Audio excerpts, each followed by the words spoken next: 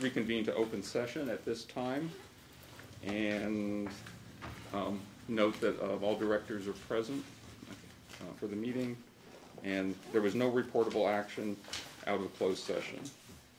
But before we move formally into the rest of the agenda, I suggest, and I would like to have a moment of silence for the passing of a director who had a long tenure on this board, and that's Fred McPherson. So if there's no objection from the public, I'd like to give us a minute, okay, to contemplate and think of Fred's contributions over the years. So, please.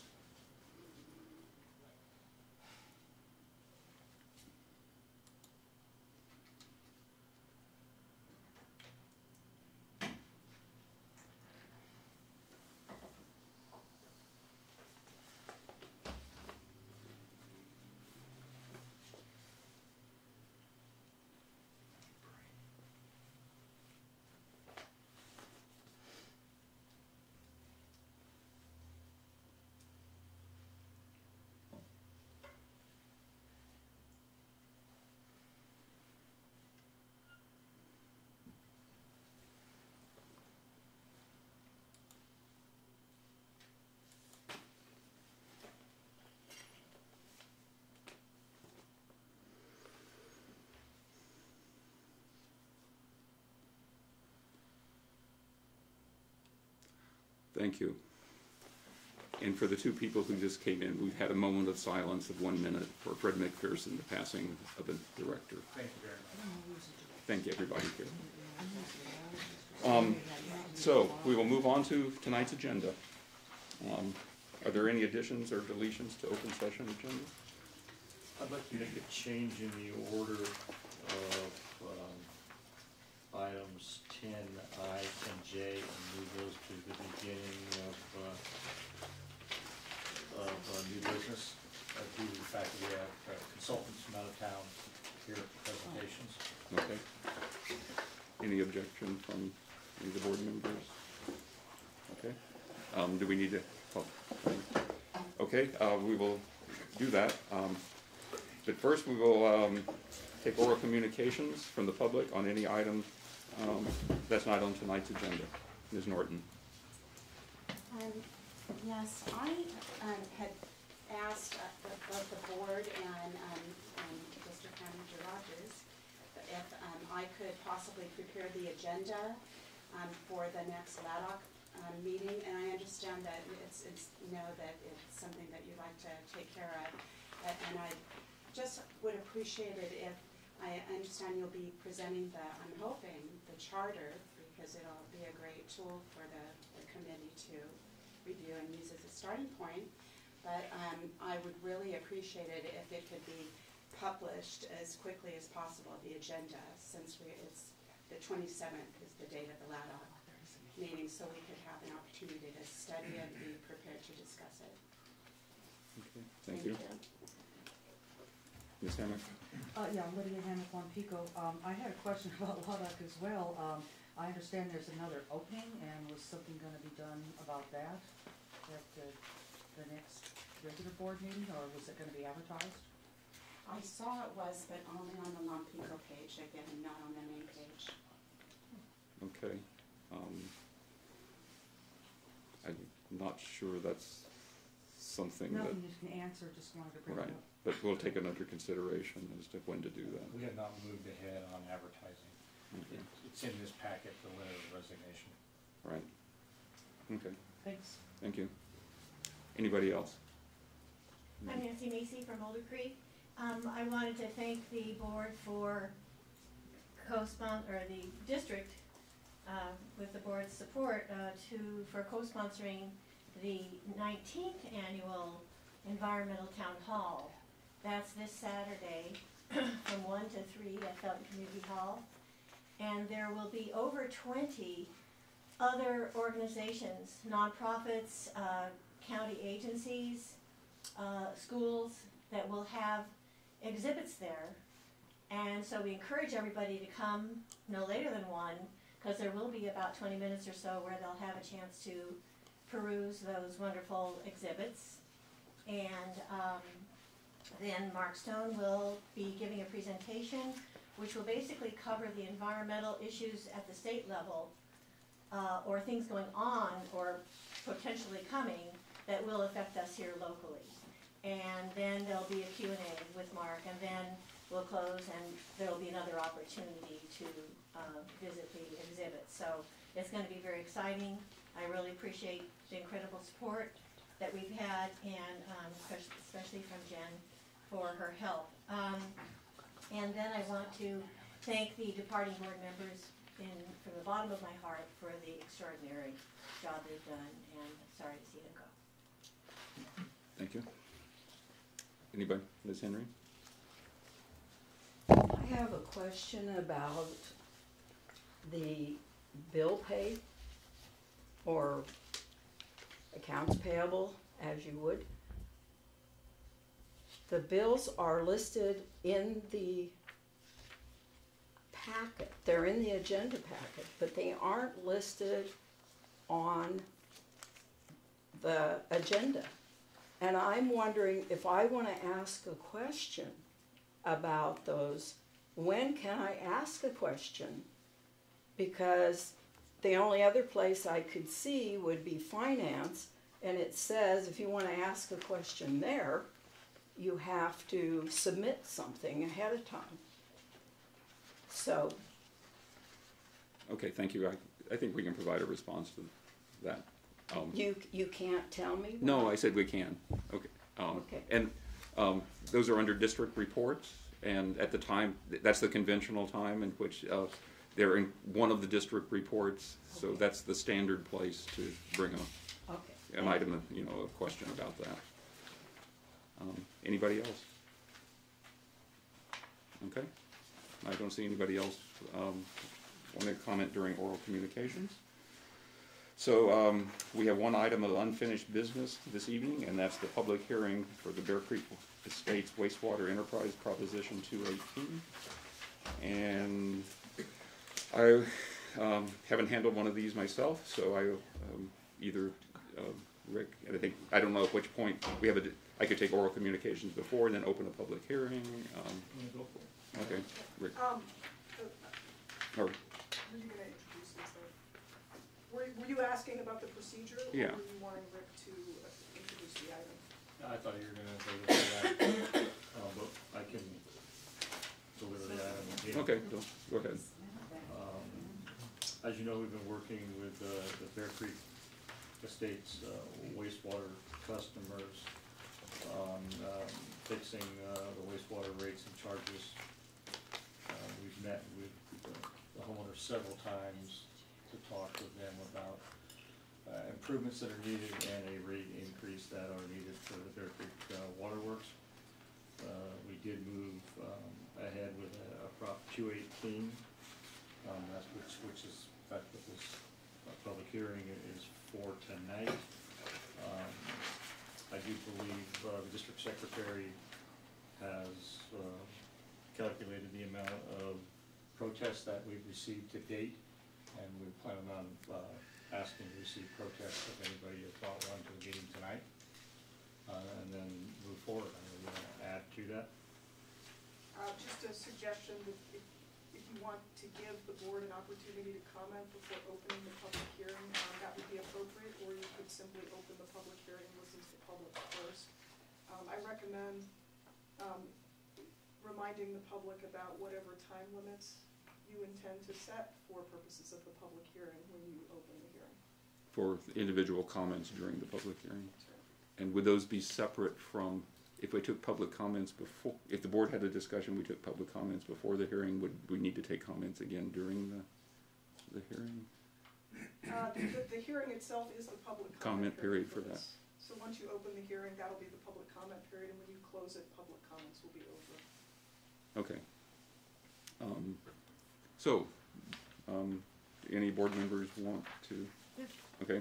I've been involved in this both as a director and also as a member of the Budget and Finance Committee, and I just want to commend Stephanie on her work getting this second round to the really, I think, much improved state that it is now, working with a number of the neighbors up in Bear Creek Estates. I think that seems like a really successful process, and I really appreciate your involvement with that, as well as the residents up there. I think it's something that we really had to get done, and I think this is hopefully a really good compromise. So I think that was a great way to approach it. I really appreciate sort of your extra attention to that. So. Any other board members? No, I can wait till the hearing to Okay. I mean, I kind of would like to second Jean's thoughts on this. I also want to thank the people from Bear Creek Estates, okay, for engaging, okay, with us in a productive manner. I think I haven't been part of the Budget and Finance Committee and been directly involved in this, but I'm really proud of the way that both sides in this handled themselves, and I think we've gotten to a point that we'll make progress on this, okay, matter, and getting on with the next phase of it. So, if there's no more board comments, time to open the public. Okay, and is there any official manner in which that's done?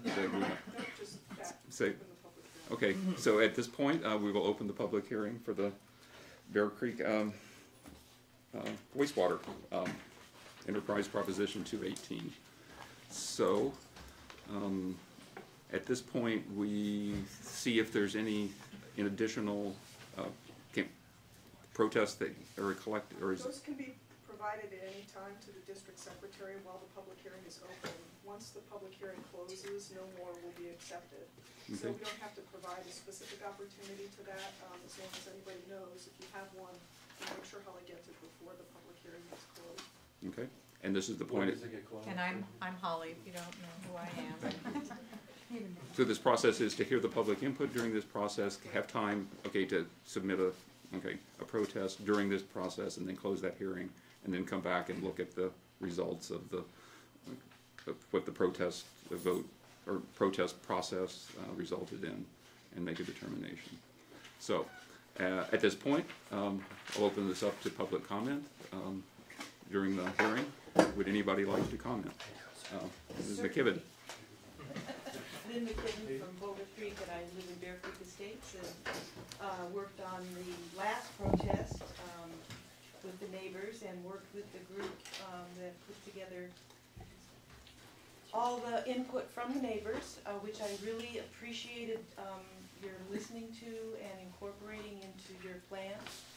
And I want to thank you for that, because that made a big impact on being listened to by the board and having that incorporated in there. And I wanted to thank Bill Smallman for meeting with us and setting forth a really feasible plan, giving us a lot of hope that it could be fixed or it could be dumped or whatever we got hope for. So, thank you. Okay, thank you. Would anybody else like to comment during the hearing? I don't see anybody, so close the hearing at this point. Okay, the hearing, we'll consider the hearing closed at this point. And are we at a point that we know the results of the process? Yes, sir. We have not received enough protests to have this Prop 218 stopped, so it will go through. Okay, very well. So at this point, Do you need the numbers of protests received, or to enter in? Well, if we're below, I believe the number is around, 26 yeah, Or less. then we don't need to validate them. So if it were close, we would have to go through each one and make a determination as to whether it was valid, but if we're below 26, Should we state the number that we did receive? sure, that's Yeah. appropriate, yes. Why not? We Yeah. received 5 protests. okay. Okay.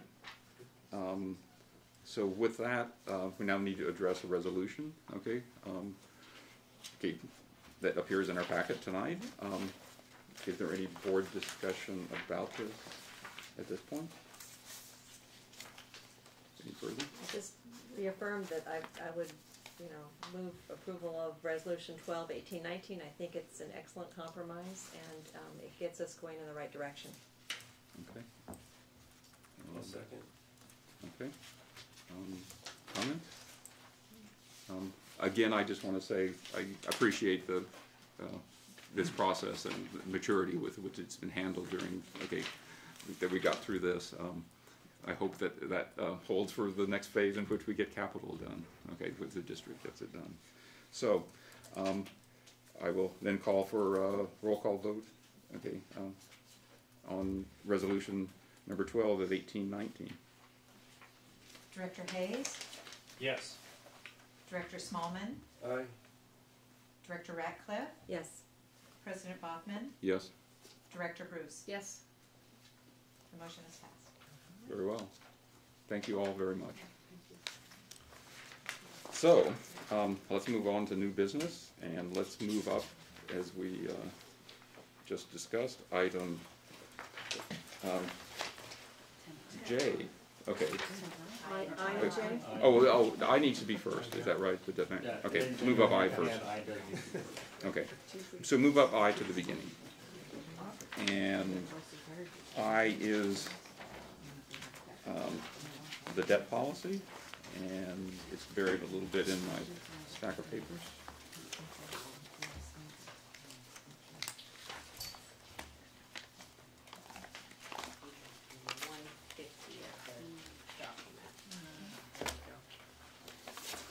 Okay, and I'll allow, if you would, introduce this item.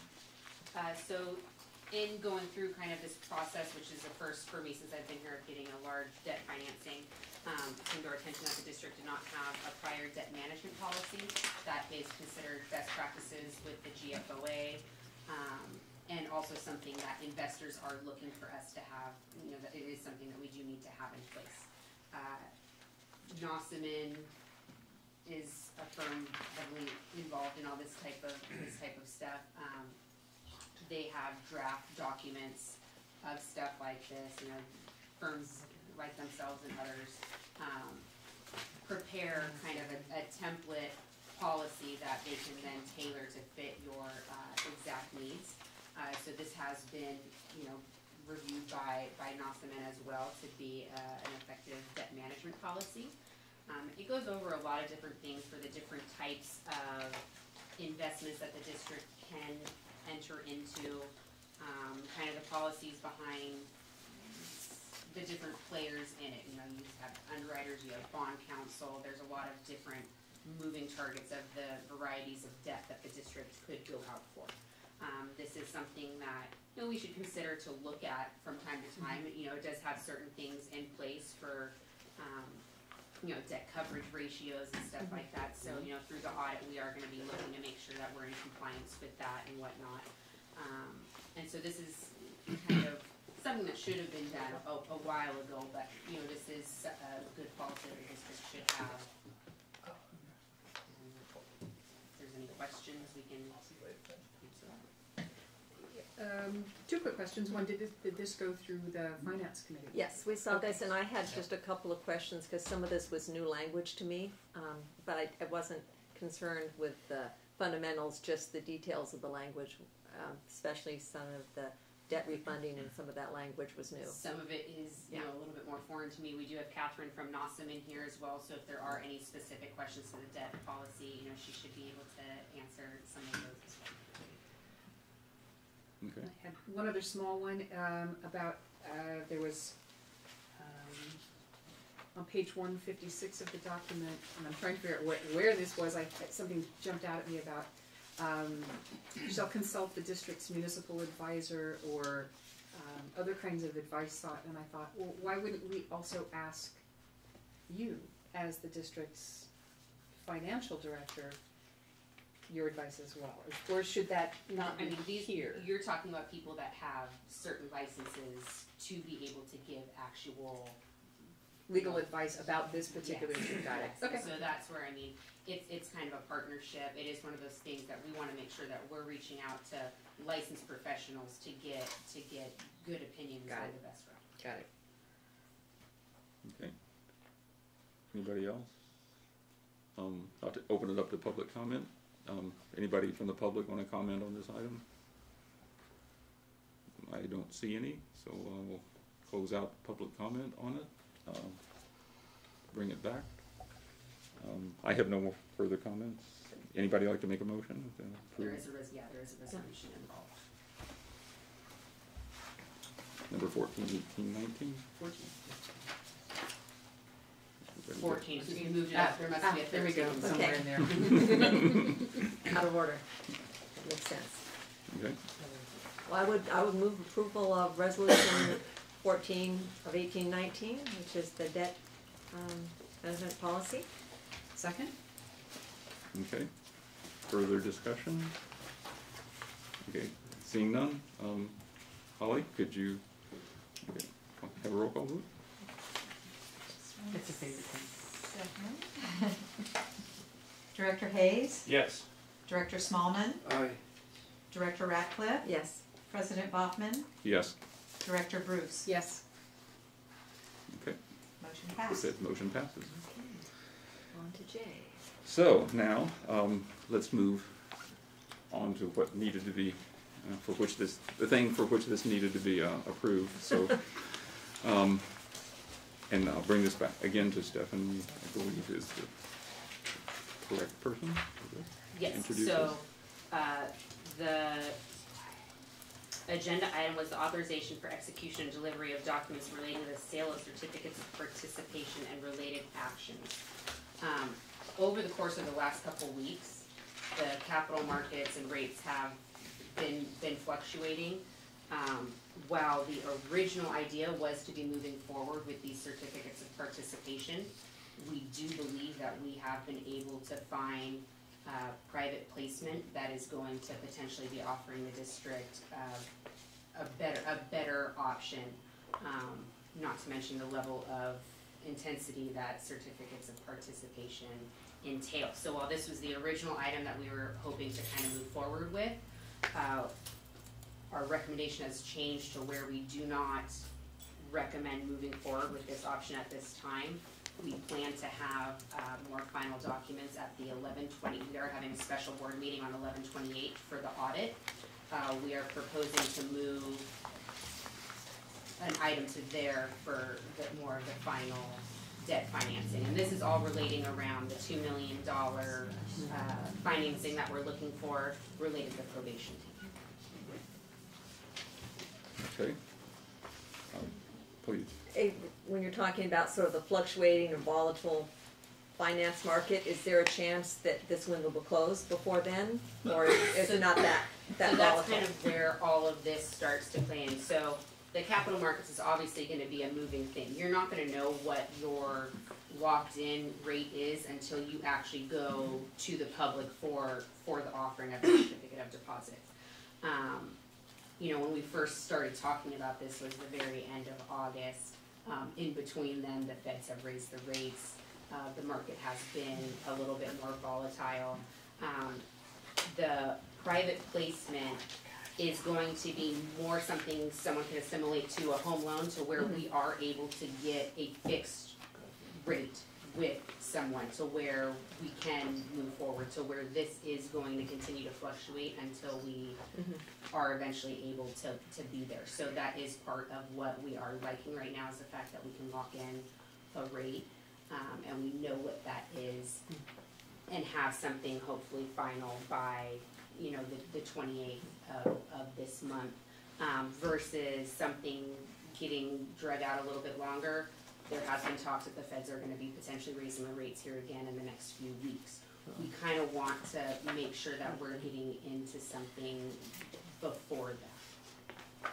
And we do have Chris and Catherine here, who, if, you know, people have questions that are probably over my head for the exact details, they can answer some of those questions tonight, if there are any. My follow-up question is really simple. If there, you know, if this is able to be brought back on the 28th, what's the time until execution is possible? It would be the sort of thing, if we approved it, it could be put into place immediately? Yeah, so start of the legwork that we've already done has been working on the installment purchase contract. Jump in if I'm using wrong terms. It will be, so with the documents that you've looked at already, For the private placement deal, there will be far fewer documents that need to be signed. It's a much simpler document. So the document that's called installment purchase contract that's in the packet, we will have a document very similar to that, and you'll sign that directly with the bank that's gonna be lending you the money. Once you guys approve, hopefully, fingers crossed, on the 28th, the financing, we can get the deal closed and get cash to Stephanie. We could do it in a week. It's gonna depend on the bank and what they require, but no later than 2 weeks after that point. So by the first, second week in December, Stephanie will have the money and can move forward. And so now, just for, like, what would the path be if we continued on the certificate of purchase? If we continue with the COPs, we would still need to come back on the 28th with another big document that, until you guys decide what to do, he's just stopped work on, but a big disclosure document that would go out to all the investors. And we'd work with Stephanie to gather a lot of different data points about the district and all different rates and water usage and all this data that we have to share with the investors. So that'll take a little bit of time. We bring that document back for you guys to approve on the 28th, and then we would go lock in the rates after, pretty shortly after that meeting. And it could take 2 or 3 weeks beyond the meeting to get the money. So we could still get the money by the end of the year, but it would take several weeks longer, and we don't have the certainty of having the rate locked. Whereas we could lock the rate very shortly for the private placement deal and not have to worry about the markets and the fluctuations. We have Do you guys want to introduce yourselves? Yeah. I'm Catherine Thursby. I am a partner at Nossaman, and I work actually out of the San Francisco office. And I'm strictly a bond counsel, public finance attorney. Been doing that for about 10 years.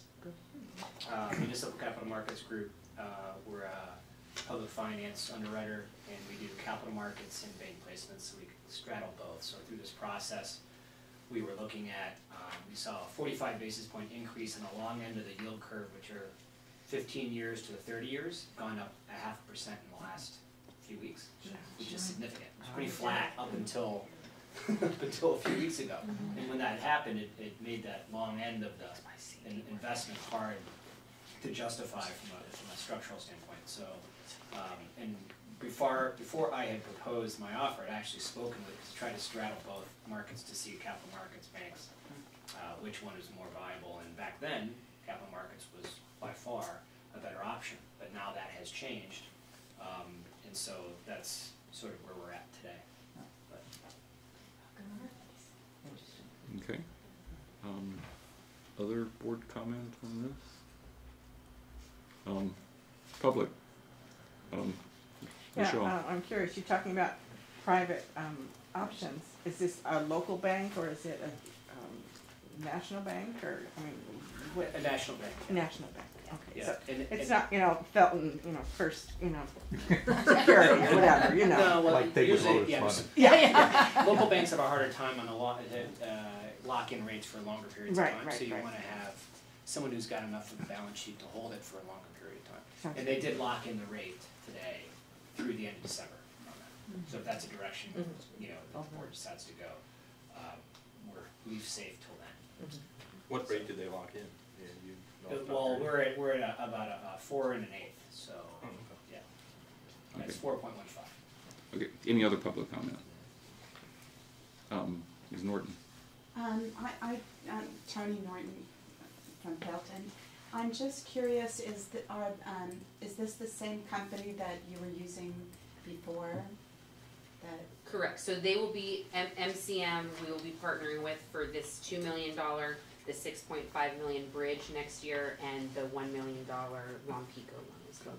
And so part of that is, there's a lot of front-end work in getting some of these initial documents that then are going to make those other pieces easier. Right.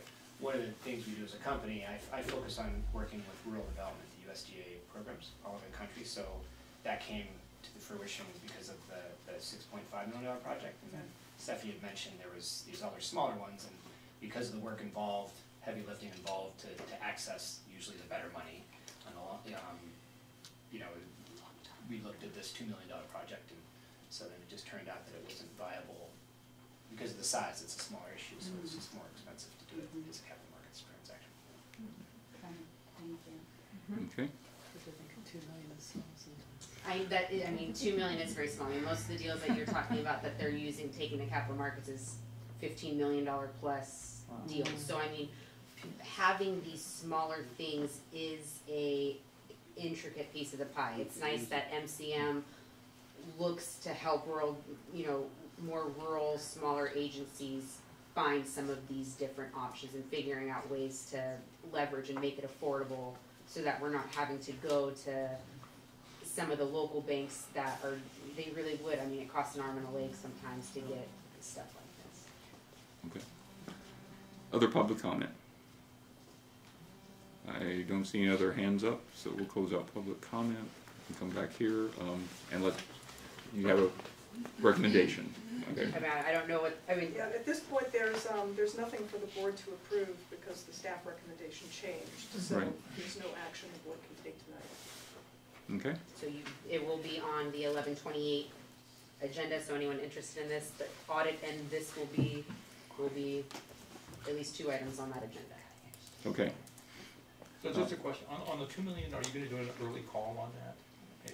Or do you gonna let that run the term, do you know, at this point, or? There's a call feature at 10 years, so it's a 20-year fixed term, and Okay. then it's callable at 10 years at par. Okay. So I on mean, the 2 all of million. it's gonna depend, I mean, Right. I'm not gonna sit here and guess what position we're gonna be in 10 Yeah. years to be able to, if we're gonna be able to do something like that. I mean, obviously, if we're ever able Well, to. the idea with the larger one is to call it at the time the USDA loan kicks in, right?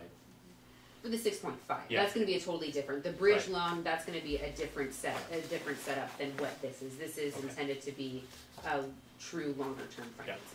That was what I was Yep. thinking, okay, thank you. Okay, And So- this loan is for the probation tank Yeah. that is in construction as we speak. okay, All right. good. Alright, Need to thank you see guys for pictures. coming. Yeah. You don't have to stay for the. Go ahead. Nice to meet Good luck. everybody. Okay. Safe travels, thank you. Thanks for watching out for us. Maybe it's less smoky here. I Yeah. got my mask. Oh, geez, you have to drive through the smoke. Oh, yeah. Well, it's down. Today was like the worst day that we've Oh, had. my God. Oh, my Yeah. brother was One of the driving worst over the in bridge, California Golden Gate, today. and said you couldn't even see the color of the street. Pretty Yeah. bad out there. 213 particular. Nice to meet you all. Bye-bye. Thank you. Good night. Hope you enjoyed it. Yeah, really. Only. Okay, okay, so, let's return to our previously scheduled agenda order and bring item 10A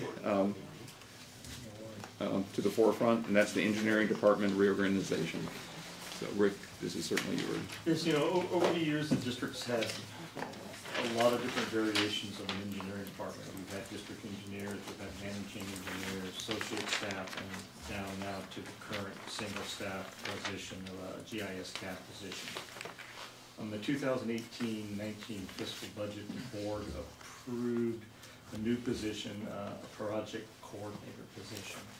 That position was going to coordinate the vast amount of capital improvement projects, eco projects, and the projects we have going on today, and utilize consulting engineers to do plan specifications and a lot of the generalized engineering. We haven't filled that position today. We've done interviews.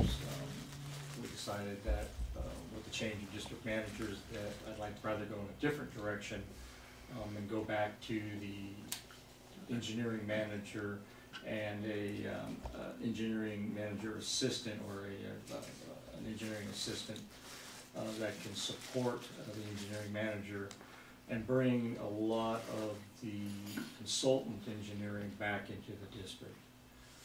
Instead of relying on consultants and just a project manager to carry on with their work.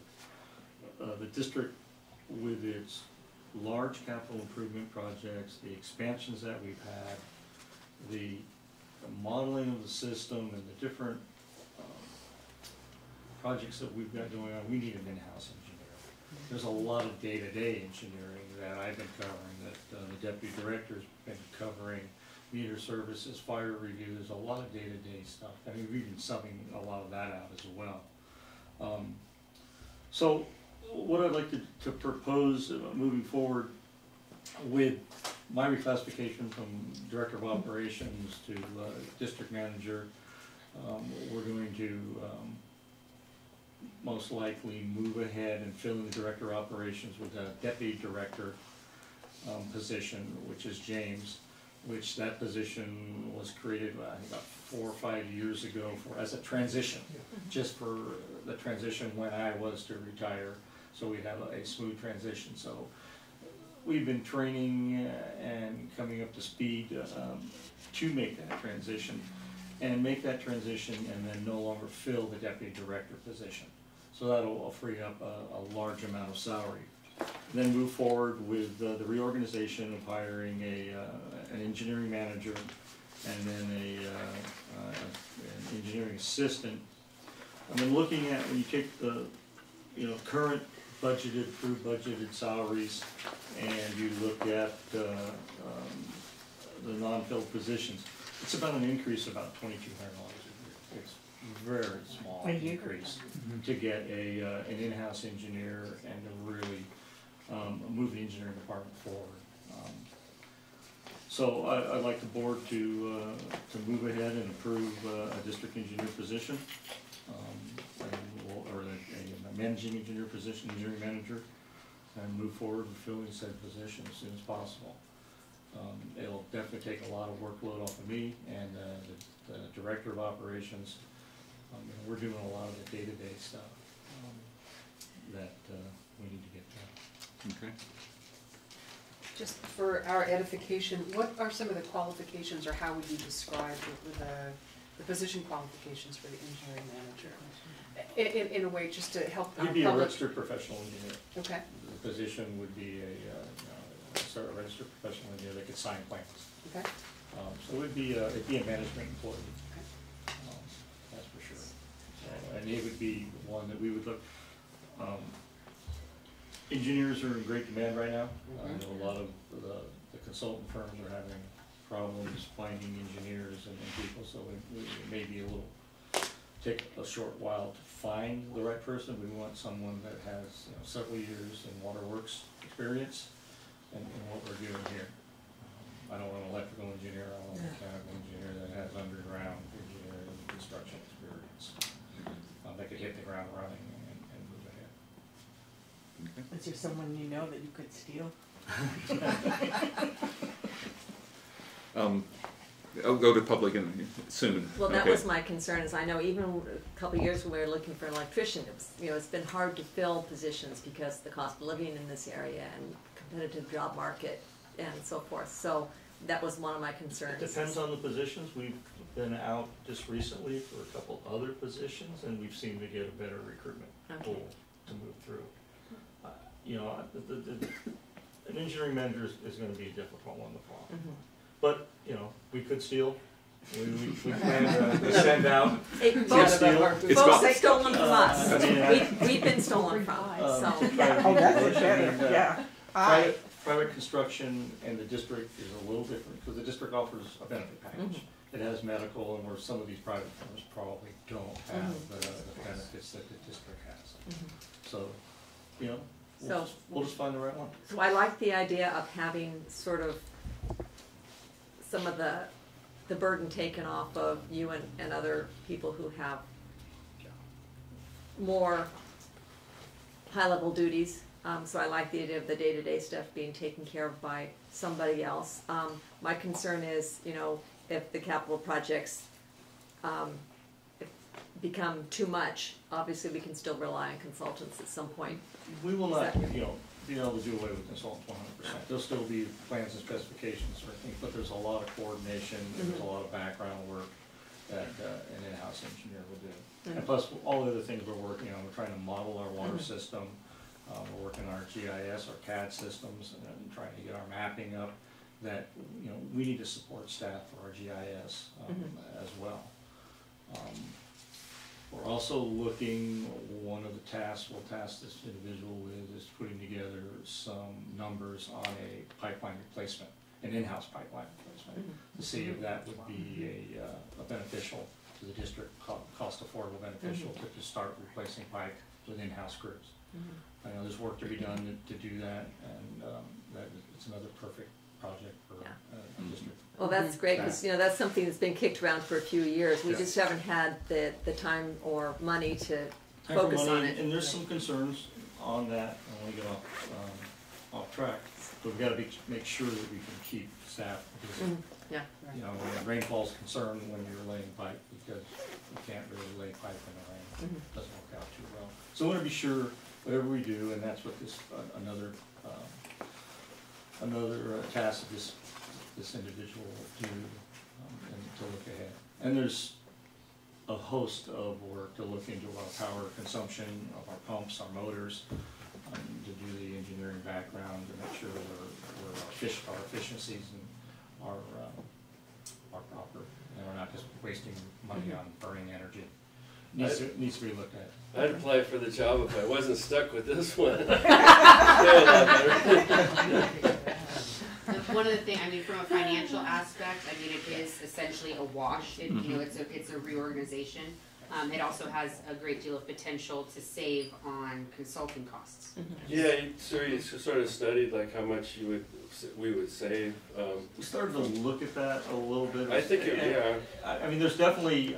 I didn't want to throw a number out, but I consider anywhere from 50 to 100,000 the first year. Sure. Once we start inspection, we got work going on out in the field.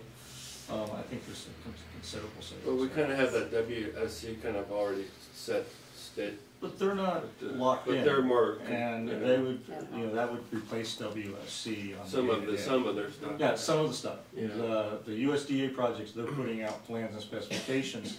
It wouldn't, but this individual would work closely with them and lower that cost, because they'd be doing that work.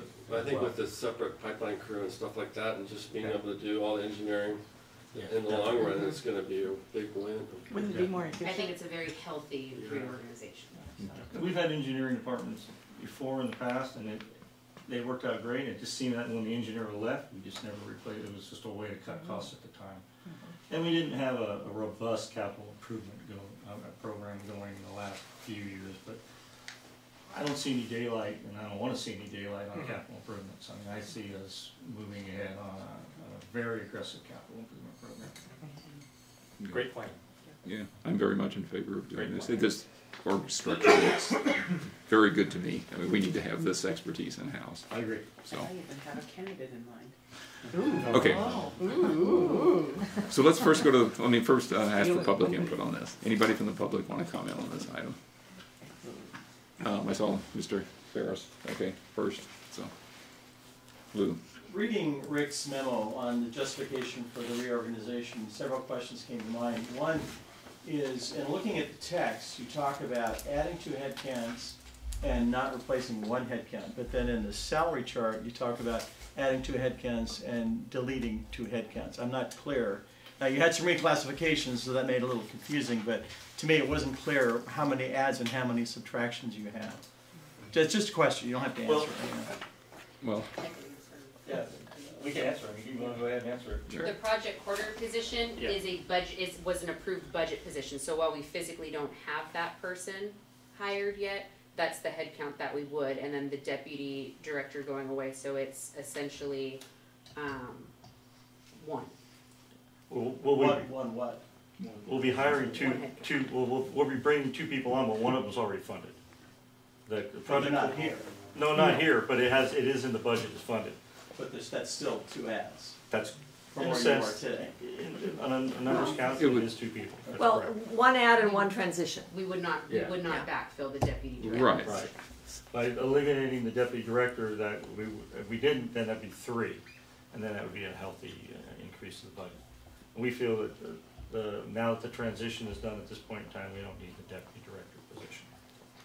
so in short, there was to be 1 ad, and now there's going to be basically that same 1 ad with the project coordinator becoming the engineering, replaced with the engineering tech position. That's correct. And then the engineering manager position is filled with the non-filling of the deputy director.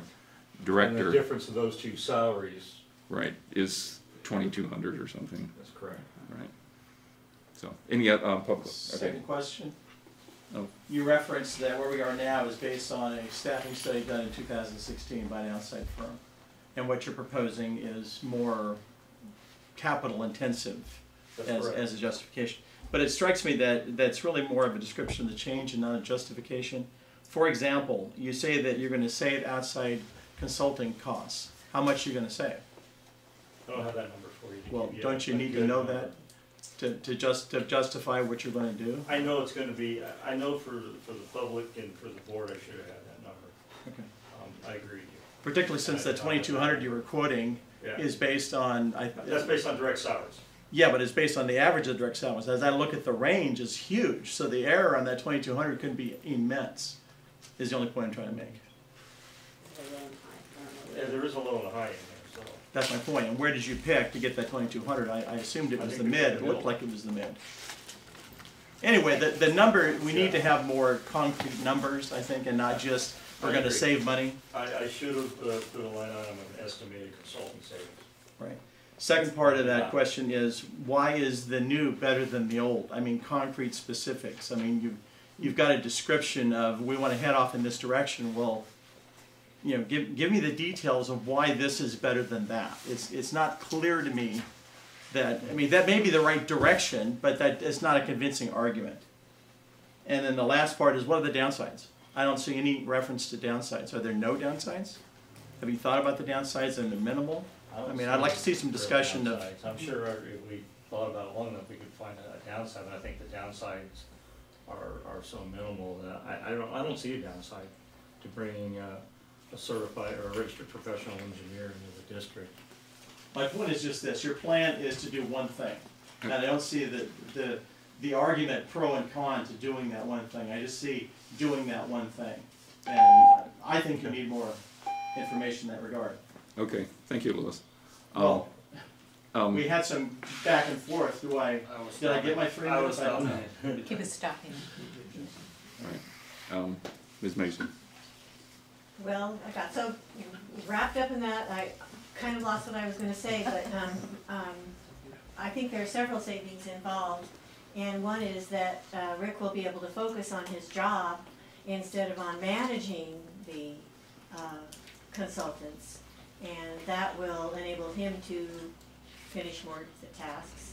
And having an in-house person, I think gives you, the board, and Rick more control over than he would have over the consultants.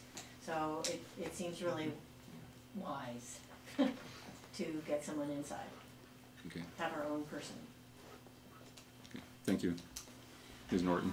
I agree. I think that consultants are just a problem with all corporations today, that they don't have the jobs in-house. They don't have, like you said, as much control, and those costs just seem to skyrocket. They just keep going higher and higher. So I think it's a great move for the SLB. Okay, thank you. Ms. Hammer? I concur. This is very good to get in-house, yes. And myself? I think that Ms. having Gomez? an in-house person will make the district more responsive to its customers, instead of having to wait for a consultant to have time to do whatever it is that you like. You have somebody that you can send out immediately, and it'll be better customer service for everyone. Okay. Ms. Shaw? Yes, I agree, having an in-house engineer. I mean, if it's easier for back and forth, or questions, or change a plan, it just seems to me the efficiency and desirability, you know, I mean, it'll get the job done the way we want it. Thank you. Ms. Henry? I think having an in-house engineer has been a long time coming. It should have been done long before this. Okay. Thank you. Sir? Virgil from Brookhaven. I think a lot of what people say about having the in-house engineers is really a good thing.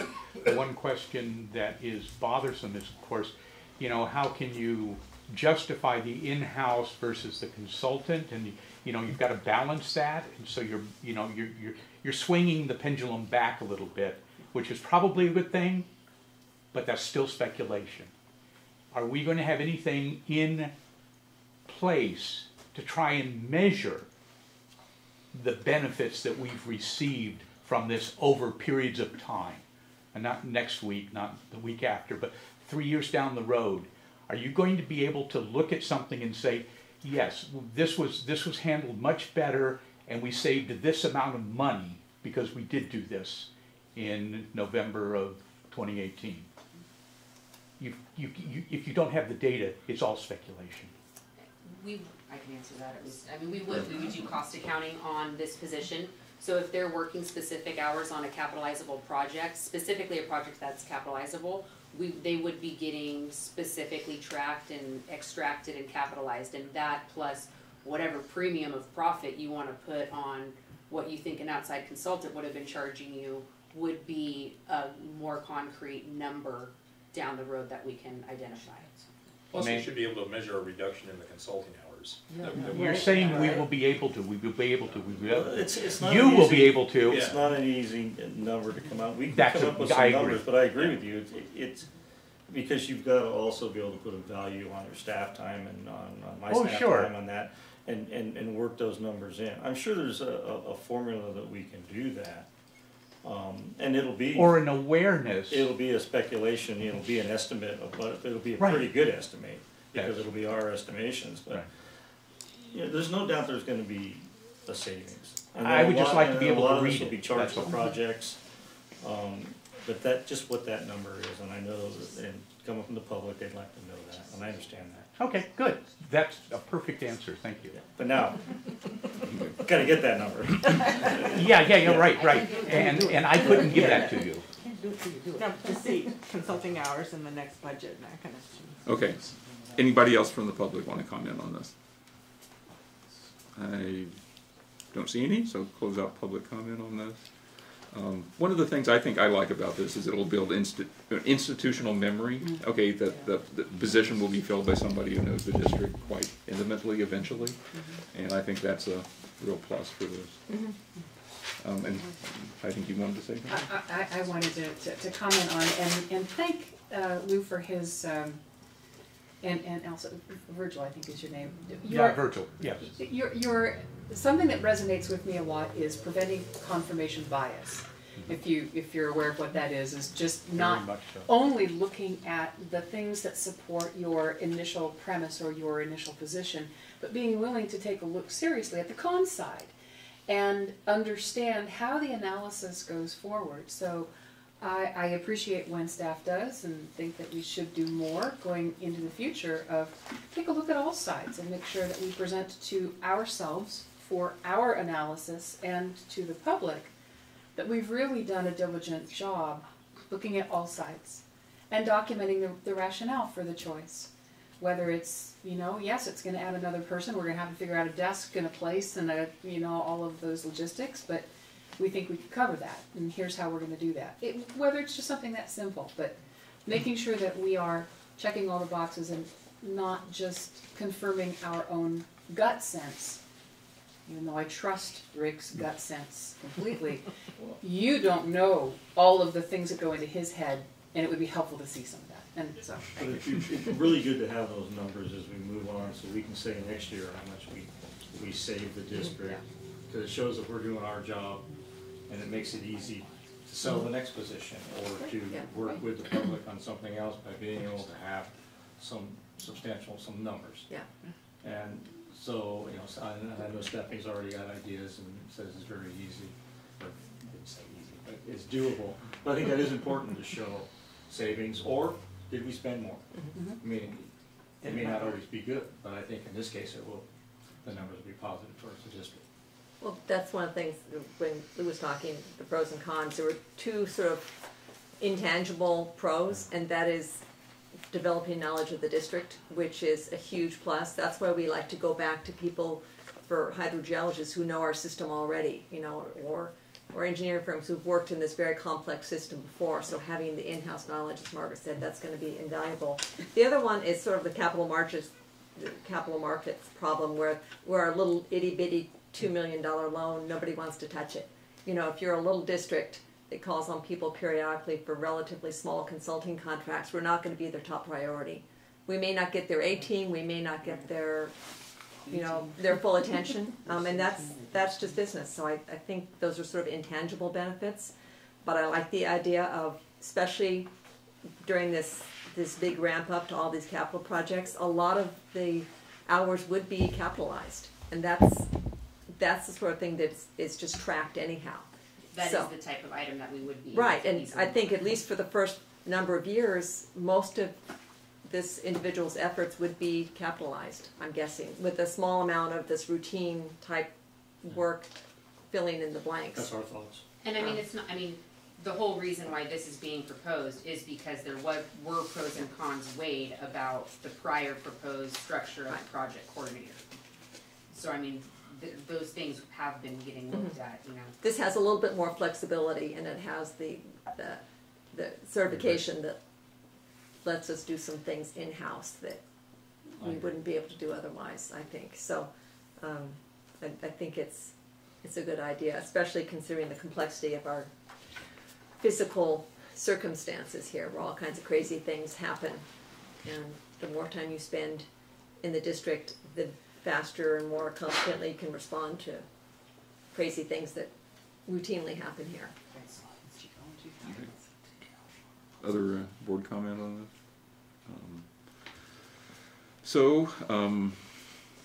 Have we have a motion on this that we have? I'll move that we go forward with the recommendation that the engineering manager position be created and the other adjustments to the staffing plan as described in item 10A be implemented as in the board packet. Second. Okay. Okay, Bill. Okay, you win. Okay, you get this. Okay. Any other discussion? Hearing none. Holly, could you? Director Hayes? Yes. Director Smallman? Aye. Director Radcliffe? Yes. President Baughman? Yes. Director Bruce? Yes. So, motion passes unanimously. And we will move on to item 10B, which is the review of the Aqua Association of California Water Agencies membership. So, Thank you. Just recently received the 2019 renewal annual dues for the Association of California Water Agencies, known as Aqua. They're now $18,300. This is an annual membership. At the April 16, 2015 Board of Directors meeting, the board approved membership in Aqua. We've been members in the past, and we kind of went out, and then the boards and staff have changed. We decided to go back in. You know, Aqua is the largest political advocate group for local water districts. It was thought that joining Aqua would become an active member to provide the district a voice in Sacramento related to water laws and state requirements, and particularly at that time was drought. There was a lot going on with the drought. We also are members in CSDA, California Special District, which is very similar to Aqua, but it tailors more to the smaller district and special districts. And the district utilizes CSDA quite a bit on conferences and different. I think we have a CSDA loan at one time. It meets the needs of the district. In the memo way back in 2015, it was said it's important to remember that we only get positive results out of joining Aqua if we put the time and energy into Aqua. Joining is a commitment to utilize the available resource and become an active participant. We have used Aqua very little. I believe one director has gone to a conference and got some informational. For the money, I really don't see the membership doing the benefits to the district, not unless we're going to change and start, getting into legislation and utilize it. We're just not utilizing it, and we sure as heck don't need both Aqua and CSDA. They're a little different, but they do a lot of the same. So I was kind of recommending to the board to review this and consider not renewing our membership. The CSDA membership is approximately $7,300 a year. It's $18,300. Okay. Yeah. I mean, So I would request that the board consider not renewing the Aqua membership. Yeah. I'll weigh in first for a change here on this one. Is I agree with that. I have gone to one Aqua conference, and I've signed up for one of the seminars. Okay, on groundwater dependent ecosystems. But I think we had a excess of enthusiasm with the new board and trying to find educational opportunities 4 years ago, or approximately 4 years ago. And it hasn't worked out. Okay, that Aqua seems to me to be a much broader state-oriented organization. If you're involved in groundwater in the San Joaquin or Sacramento, basins, it's a good thing to be involved in. But we haven't participated enough in order to justify the expense on this. So I agree that. Thank you for bringing that, noticing that, and bringing that. We can always go back. Boards, future boards, or something changes. That we feel that we need this type of representation, we can always go back. Right. And I would chime in too. I participated in a conference, I've participated in a webinar, and have been loosely associated with their energy committee, which over the time that I've been monitoring it and occasionally participating, has become more and more conservative, as has Aqua in general, and taking, instead of forward-looking stances, the organization has become very much more a sort of join forces and say no organization. And their stance on, for example, energy issues, energy-water nexus issues, which I think are important because you save money if you save energy, is more like, well, it's an unfunded mandate, so we shouldn't have to do anything. So I am in favor of also of saying, not at this time. And I endorse, I attended a number of the energy committee meetings, and first of all I realized that it's not being helpful to our district because we're on a much smaller scale than many. But the main thrust of Aqua was the legislative advocacy. And we get these updates from them, asking us to support legislation and what they're endorsing. And we're in a little backwater, so to speak, of the California water world. Most of that legislation is irrelevant to us. And now that we have the Groundwater Act passed, that was important to everybody in the state. But a lot of the other legislative concerns of Aqua don't really affect us in any way. And so I think that's why we haven't been as engaged, because they weren't relevant to our local situation. CSDA, on the other hand, we go there for policy, guidance, for finance information, and it's been very helpful. I think we've participated a lot more in CSDA because they are focused on small districts. And so, yeah, and I think that's really helpful because whether you're a cemetery district or a rec district or a small water district, you have the same finance issues, so it's not water specific, but it's special district and small district specific, and I found I've gotten a lot more out of CSDA membership, so I would definitely endorse this. Okay. Before I go to any other board members want to comment on this? Yeah, I did to that effect. I think we get everything we need from the CSDA. I felt like that's been helpful, and I don't know too much at all about Aqua at all. I think better than it, but I think all we need is the CSDA membership. Okay, go to public. Well, I just wanted to say that I recently contacted Aqua with some questions. I was looking into a project and was trying to get some information, and I was told, oh no, we don't work with you because you're not part of our JPA. So although we're members of Aqua, we're not members of their JPA, and we were told, no, sorry, you don't get that information. Wow. But we'll sell it to you. Oh, geez. Oh, nice. Well, there you go. Another reason not to. Thumbs down. Okay, well that pretty much seals that. I guess. How about that? You can go to public comment there. Yeah, that's good enough. No, we're still. Well, I'm a member of the public. This is true. It's true. Okay, now formally to the public. Anybody want to comment? Okay, nobody's sticking up. Oh, I just totally agree with all your points that, it's like, we're not getting any value from them, what's the point? Right. Okay. Anybody else? Okay.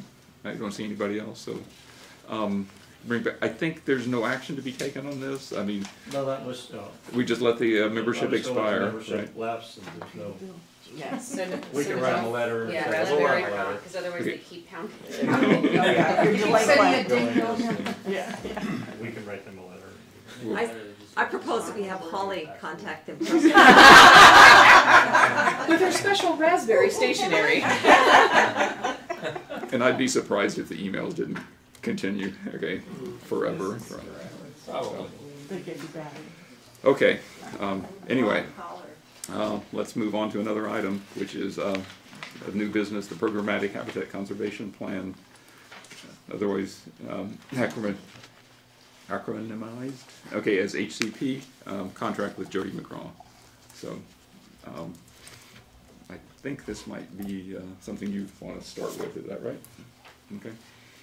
So the district provides water to a large number of our community who live in Sandhills habitat. And we have tanks and pumps and wells that are located in Sandhills habitat. And so as we move forward with our capital improvement program, we're gonna have more and more projects that are gonna have impacts to Sandhills habitats, and more specifically to endangered species that are protected by the state and federal Endangered Species Act. And so in order for us to do the construction and improve infrastructure in those Sandhills habitats, the Endangered Species Act requires that we have an incidental take permit, which basically provides a way to compensate for the impacts to those species and those habitats by providing protections either on-site or elsewhere, but by providing a way to protect species of the same species in another place. And so, what we're proposing here is that we work with Jody McGraw, who worked with us on the probation tank to get our habitat conservation plan put in place so that we could do the construction on the probation tank. What we did through the probation tank process was set up sort of a mitigation set-aside in Sandhills habitat. And so what this will be is the kind of phase 2 of that mitigation set-aside, where we now will have a habitat conservation plan that will identify all the projects in the future that will take place in Sandhills habitat that will have impacts on endangered species. And so we can mitigate on our set-aside that we've already established. And then what will happen is there'll be a certain mitigation cost associated with each of the projects. Those costs will go into the endowment, which has now been set up as part of the probation tank, and so we'll continue to use that endowment and fully fund that endowment so we can do management and monitoring on the habitat set aside that we've already established. So this is sort of phase 2 to the initial phase that we set up with the probation tank, and now we're moving forward with setting up a plan for the rest of our projects that are in Sandhills habitat. Okay. Comment? Okay. Anybody want? John? Okay. So I was curious, not all of the capital improvement projects impact the Sandhills, right? No, just the ones. Roughly how many? Any idea of the 75 projects actually do affect the Sandhills? How many HCPs would we need, in other words, Well, there's also ongoing maintenance. Right. What it will be is the list will identify all of the projects and what species on each of those projects will be impacted, and then we will propose mitigation for all of the projects in this one HCP. In one shot, So yeah, it's I kind understand of that. like It's gonna save us a ton of time. a ton of time and money. Yeah, I understand in the that. future, yeah. I was just curious how many actual projects impact the Sandhills. It's capital projects, and it's also rehabs of wells and different things that when we pull a pump and motor out of a well, we expand our footprint.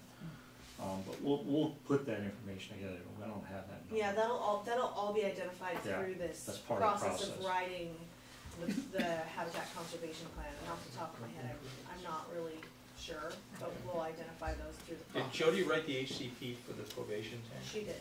And then she's also got the contract to actually deliver the services to manage the set aside, correct? Mhm. So, which seems to me kind of, there's a check and a balance issue there, I think. If we're letting her define how much it's gonna take to mitigate all this, and then she's getting the contracts to actually do the services to mitigate them. Well, she doesn't You're letting the actually person define the mitigation requirements. That's defined by the U.S. Fish and Wildlife Service. Okay. So she works with the U.S. Fish and Wildlife Service to come with, and then the district has a big say in Good. like what we agree to. Okay. And so she's sort of the middleman there, just negotiating between the district and the U.S. Fish and Wildlife Service to find an agreeable mitigation strategy. Okay. And then she's the one that's implementing the management and monitoring on the site that's been identified and required by the U.S. Fish and Wildlife Service and agreed to by the board. Okay. Yeah. Yeah, it's a huge commitment of time on her part, 6 months, of a year basically to get She there. has biologists. Almost full time. Too. It is, it'll be a big, heavy lift, and Yeah. she'll have to, we'll have a lot of back and forth between the U.S. Fish and Wildlife Service and the district. She knows her business. Okay. Yeah, she's amazing. Well, I understand this contract's sort of like a pay-as-you-go, and there's, it's not a, whatever, but one of the little confusing things is that it actually could include the removal of the broom, because I know she did some work with, it's cited in the contract with Acacia and the broom removal thing.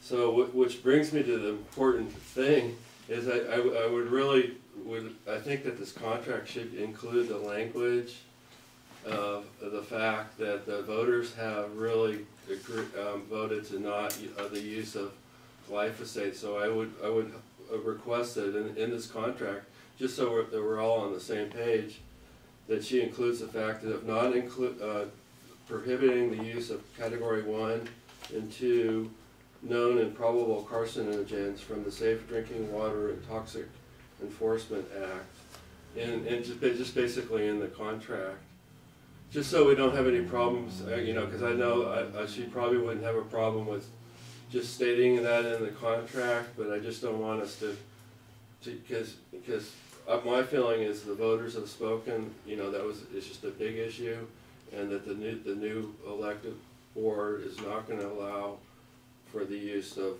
glyphosate or any other. Can I speak to that? I appreciate your thoughts about that, and I understand there's great concern about that. This contract won't have any implementation. This is just writing the habitat conservation plan, which will talk about mitigation requirements for impacts to infrastructure. There's no actual on-the-ground work included in this. Correct. There would be broom There's pulling not on gonna the be of the any- Olympia watershed. There not- wouldn't be not as as a part of project, this. as a listed project. Wouldn't we list that as a project, or invasive species eradication, Olympia watershed? So where that piece would come in is in the management and monitoring plan, which we've already. Well, yeah, I mean, if you which remember we're when already I underway. recommended that manual pulling with the biological consultant, Right. i.e. Jody McCraw, that she would participate in that project, so I just, Right, so that's a Yeah. completely, that's not what Yeah. we're talking about. Yeah. So that, I know that it's really confusing because there are so many I different know, pieces of I'm this really not, puzzle, but what we're talking, yeah. what you're talking about is the management and monitoring plan, which is already Well, in no, I know, process. I'm really talking about the language in the actual contract that's gonna be signed. This contract is not gonna have any Yeah. language around methods or strategies for managing or monitoring the property. It Yeah. will have, identify the square footage of impact on each of the projects and how much mitigation fees will be associated with those impacts, and it's gonna detail out costs of mitigation, but it's not gonna specify the management or monitoring or how the property gets managed. Well, I just think it should have that language in the contract, I mean, that's all. I think it's irrelevant, because this doesn't talk about implementation of any action. This is a study document. It's a planning A document. study and an evaluation type document, which is what HCPs always are. This information will be the basis for future action, but there's no action here. It's just an evaluation. The draft be submitted to the environmental committee before it's sent into U.S. Fish and Wildlife? We can bring it we'll bring it definitely to the We board. can bring the draft before it's submitted back to the board to have a final look. Seeing of your concerns, Bill, that's no problem. It's gonna be a healthy document. Does that mean lengthy? It's gonna be a $130,000 document, so Yeah. it needs to be. That's healthy. Okay, let me go to the public first. Mr. Cruz has his hand up. So, thanks, Rick, you answered one of the questions, so appreciate that. Is there a expiry time on this HCP? So, for example, wetlands delineation plans are 7-year expiry, I believe, or 5 years, something like Yes. that. Is there so usually there's some expiry on these Yeah, things? I imagine there will be. I don't know what that timeline will be at this time. I expect it will be something like 20 years. Okay, But 'cause- that's just a Well, educated guess. But you understand my concern. If Yeah. the expiry is X and we're gonna spend a lot of money looking at really big projects, we might not be spending money wisely. So it'd be really nice to know what that expiry time was before Some making of those a projects big will be way commitment. out too, so we wanna make sure No, that we have. I understand. And some of but it's ongoing maintenance at the Right. same time, so I that's understand. important to us. All I'm And saying is usually that these expiry things, time is too you know, short. If we have the habitat conservation in place, it will have an expiration date, Mm-hmm. but at that time, you will be able to take it back and just renew it or, you know, modify it if necessary.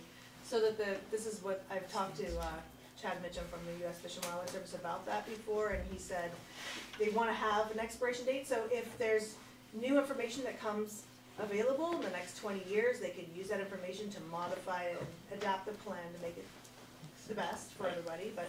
I always just get really skeptical of folks that tell me, don't worry about it in the future, you'll just be able to renew it, no problem. Maybe not, but I just wanted to make sure that everybody understood that there may be an issue here in terms of the money spent versus the time that we'll actually be able to keep that valid. Well, I would just point out that the habitat conservation plan is not an optional, Understand? it's not optional. If we wanna do maintenance or any kind of improvements in Sandhills habitat, which we have to have incidental take permit, which requires that we have a habitat conservation plan. Understand all Yeah, that. It wasn't a question. A good example too, when we just lost this well, we had to get special permission and exemptions to move forward before we even have this plan. And if we have this plan with HCP, it'll speed up and we'll be able to move right ahead, because these projects will already be outlined and the mitigation and so forth. So it's a worthwhile plan for the district to have. But that is a good question, you don't want it to expire before we get the work done. The issue was not whether or not we needed it or whether it was good to have or anything, that is all understood. When I had to do a second wetlands delineation after the first one ran out, I paid 2x. Yeah. Okay, but I basically went right back to first principles and said, hey, we can't use what we did before, we have to look at it all over again. That's all. Okay, any other public comment? Ms. Norton? Sharon, now didn't you just say that you believed it was 20 years though? I would guess that it would be 20 years. So that would be great, but we'll be able to confirm that. We will be able to confirm that through the process. Great. Okay. Any other comment? Rick Moran from Ben Lomond. So I looked at this thing. I'm concerned with the Olympia watershed, as most of you know. And what I didn't see in the contract was, and I think in an HCP, there has to be some sort of public hearings. And I didn't see any list of possible public hearings in this thing. So I just wanted to make sure that the public has an opportunity to weigh in on this.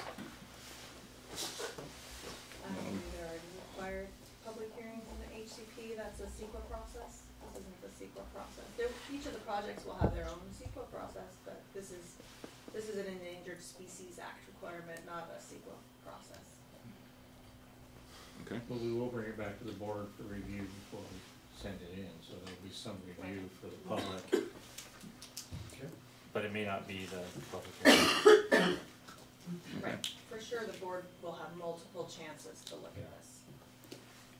Okay. Other public input? Okay, I don't see any. Further board discussion? I just had a technical question. The California ESA versus the federal one, is ours more or less strict than the feds? Less strict and covers different species. Okay. And sometimes there's overlap, but not in every case. I was just wondering, I mean, we have all these endemics that are only in California and only in Santa Cruz County. And yet, some of, you know, some of them aren't even like the Rissimum and the Erythrochloe, I mean, it's not even federally endangered. Right. It just surprises me. A lot of the California endangered species are plants, in my experience. And people don't care about plants. no, California cares about it. But not Well, at the federal. that's not. Okay, all right. Just curious. Thank you. Okay. Anybody else on the board want to comment? Okay. Do we hear a motion? I would move approval and direct the district manager to enter into a contract with Jody McGraw Consulting for the preparation of the habitat conservation plan. Okay. I will second. Okay. And further discussion? Okay. Holly? Director Hayes? Yes. Director Smallman? No. Director Ratcliffe? Yes. Director Boffman? Yes. President Boffman, Director Bruce? Yes. Okay. Motion is passed. Okay, let's move on to 10D. Which is discuss probation tank HCP implementation, discussion and possible action by the board regarding the probation tank HCP. Okay, so following in, okay, in the same vein.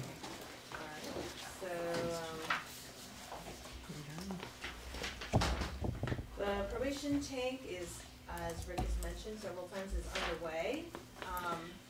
In the probation tank habitat conservation plan, which was approved and adopted by the board, we had a number of requirements that included things like protective fencing so that when the construction vehicles are staging, they don't cross over certain boundaries so that we're not expanding the temporary impacts to the species on site. Things like collecting seed and putting them back out after the construction is, after the temporary impacts are completed. Various biological protective measures that that we are asking for a contract with Jody McGraw to conduct. Okay. Okay, you look like you might be continuing. I didn't have my thing up, so. Board comment? We need to do this. Pardon? We know we need to do this, so this is part of the project, this is like, Yeah, you know, it's like, you're- it should be a subcontract to the construction. But the only comment I'll have is that this, and there's another one following this, these contracts should have been brought to the board before construction started, and we're behind on that. Projects are already in construction, she's already out doing a lot of the work in her firm. This should have been to the board back before we awarded the bid, or when we awarded the bid, it should have came in with it. And you'll see another contract here for different types of services, but we're behind schedule. Okay. Anybody else? I don't want to hold anything up. I think it's something we need to do, so. Okay. Public comment on this? I don't see any, so come back here. They should carry on, we should make it legal. Carry on, I would. So just point of clarification, so this does not include the monitoring contract, or the management contract? That contract was already approved. Okay, that was $20-some thousand. That's what the non-wasting endowment pays for, basically. Is that No, ongoing? it's not really paying for it. It will pay for the implementation of the plan, yes. Right, Mhm. okay. Oh, that, for perpetuity? Exactly. Yeah, okay. So the biological services are different than This is separate, this is a separate mitigation. And this is requirement. on site? On the probation site. On the actual construction Right, site, yes. not. Not in the mitigation. Yeah. This is Okay. project associated, Just wanted task to- associated. I should make Make like sure I understood a that. chart, all of the different. Just wanted to make sure I was tracking. And where we stand in each of those in terms That would be of the process. I would move approval of the recommendation that we direct the district manager to enter into a contract with Jody McGraw Consulting for the consulting biological services around the tank, probation tank replacement project. And I'll second that. And no further discussion, I assume. Holly? Director Hayes? Yes. Director Smallman? Aye. Director Ratcliffe? Yes. President Hoffman? Yes. Director Bruce? Yes. Okay. Let's move on to 10E, which is the radio survey and path study at San Lorenzo Valley Water District in Lompico. So, Yes, and this is a sole in source. June I think. 2016, the district consolidated with Lompico County Water District. As part of the consolidation, Lompico customers are participating in several capital replacement projects, including replacement of the SCADA system, supervisory control and data acquisition equipment, as outlined in the assessment district number 2016-1 engineering report. The type of SCADA system we use can communicate through the district's main SCADA either via radio, telephone lease line, internet, or district's own burial cable. The preferred method is radio because there's no monthly charges. Internet can be, I think it's $120 a month per site, and they all have different drawbacks. Radio will be the best for that canyon. And we're hoping that we can move signals across the canyon and then move signals again right to the district's main SCADA. We don't have to worry about down trees on telephone lines or on the internet. To facilitate, to make sure that the equipment we purchased will communicate via a radio survey. Basically, the provider comes out and sets up equipment, transceivers, and actually physically goes from point to point and make sure that the radio signal is strong and they can receive the type of frequencies. And they'll do an analysis that when it rains, that the pine trees with the long needles and redwood trees don't distort the signal. The worst thing that we could do is not to do the survey and purchase the equipment and plug it in. It doesn't work because it won't communicate. Lompico's a difficult area to communicate just because of the canyon and the trees. It's difficult, but it's not like a lot of our system. We have radio in a lot of parts of our system. In some areas of our system, radio will not work. So the radio survey will tell us before we purchase the equipment. It's part of moving forward on the tank replacement project. And I request the board to approve in the amount of $11,000 and change. I'll answer any questions. Will this involve consideration of placement of towers or more so the quality of the receivers and? I don't like to use the word towers because it's a very small antenna, okay. for starters. Okay. Well, there need to be towers, I guess. It'll be probably a not. pipe, a 3/4 pipe pole. Okay. It's a small antenna. The radio equipment's very small. It'll go on placement, yes, and it'll look at our, the one good thing about the water district is obviously all of our facilities are high, and that's what you want with radio. There are a couple, even the Madrone booster, the Lompico booster, they're more encompassed in the forest. They're not up on peaks. So it'll be interesting to see, how well and how strong the survey is. We've had issues, we've tried cell service up there now to try to operate the Madrone booster, and it's very hit and miss. and it drops out. It just, and then when it rains, it really drops out.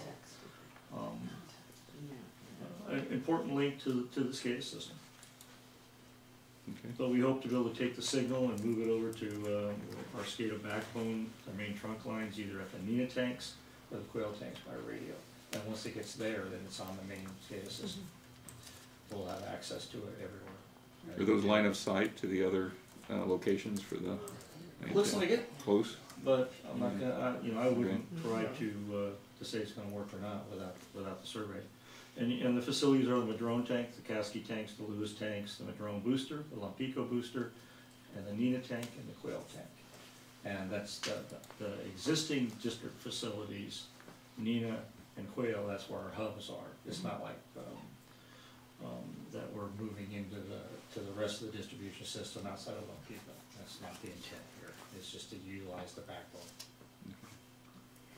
Okay. John? Yeah, Rick, is there any thought about including the Badger meters and the cellular kind of communications that they're Well, we're working on not I'm always?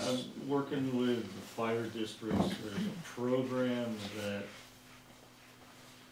the fire districts can request, and public safety can request, not just fire, but we got included in to get enhanced cellular service. And it's my understanding that AT&T is working with a lot of other agencies, smaller areas, to bring cell service in. It's a different frequency and so forth. We'd like to bring increased cell service in Canada, for. That would benefit everybody. It would benefit and it would benefit everybody. It can be a feather in the district's cap because it would help. And we have sites, and we could work with these companies on a joint project to bring, hopefully bring cell service in there. We've met with John Stipes, and I've met with Boulder Creek's fire chief, and they're getting some information, and we're trying to move ahead on that. Don't know because cell service, there's no money there, but there's money out there for public safety. So we're hoping. Well, if you have an internet solution for the other needs here, I mean, you could build off of that and provide cellular off of that, then with picocells and the like. So. Yeah. And that would help the Badger meter issue at the same time. But, okay. Okay. Any other board initial thoughts?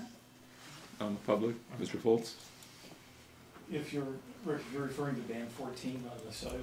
That I couldn't tell you, it's over my head. So if that's a public sector band, if that's the case, you will not be able to use any of your phones on it. It's a completely different band. Okay. And typically those radios cost $5,000. Prices are coming down, but it's specialized still.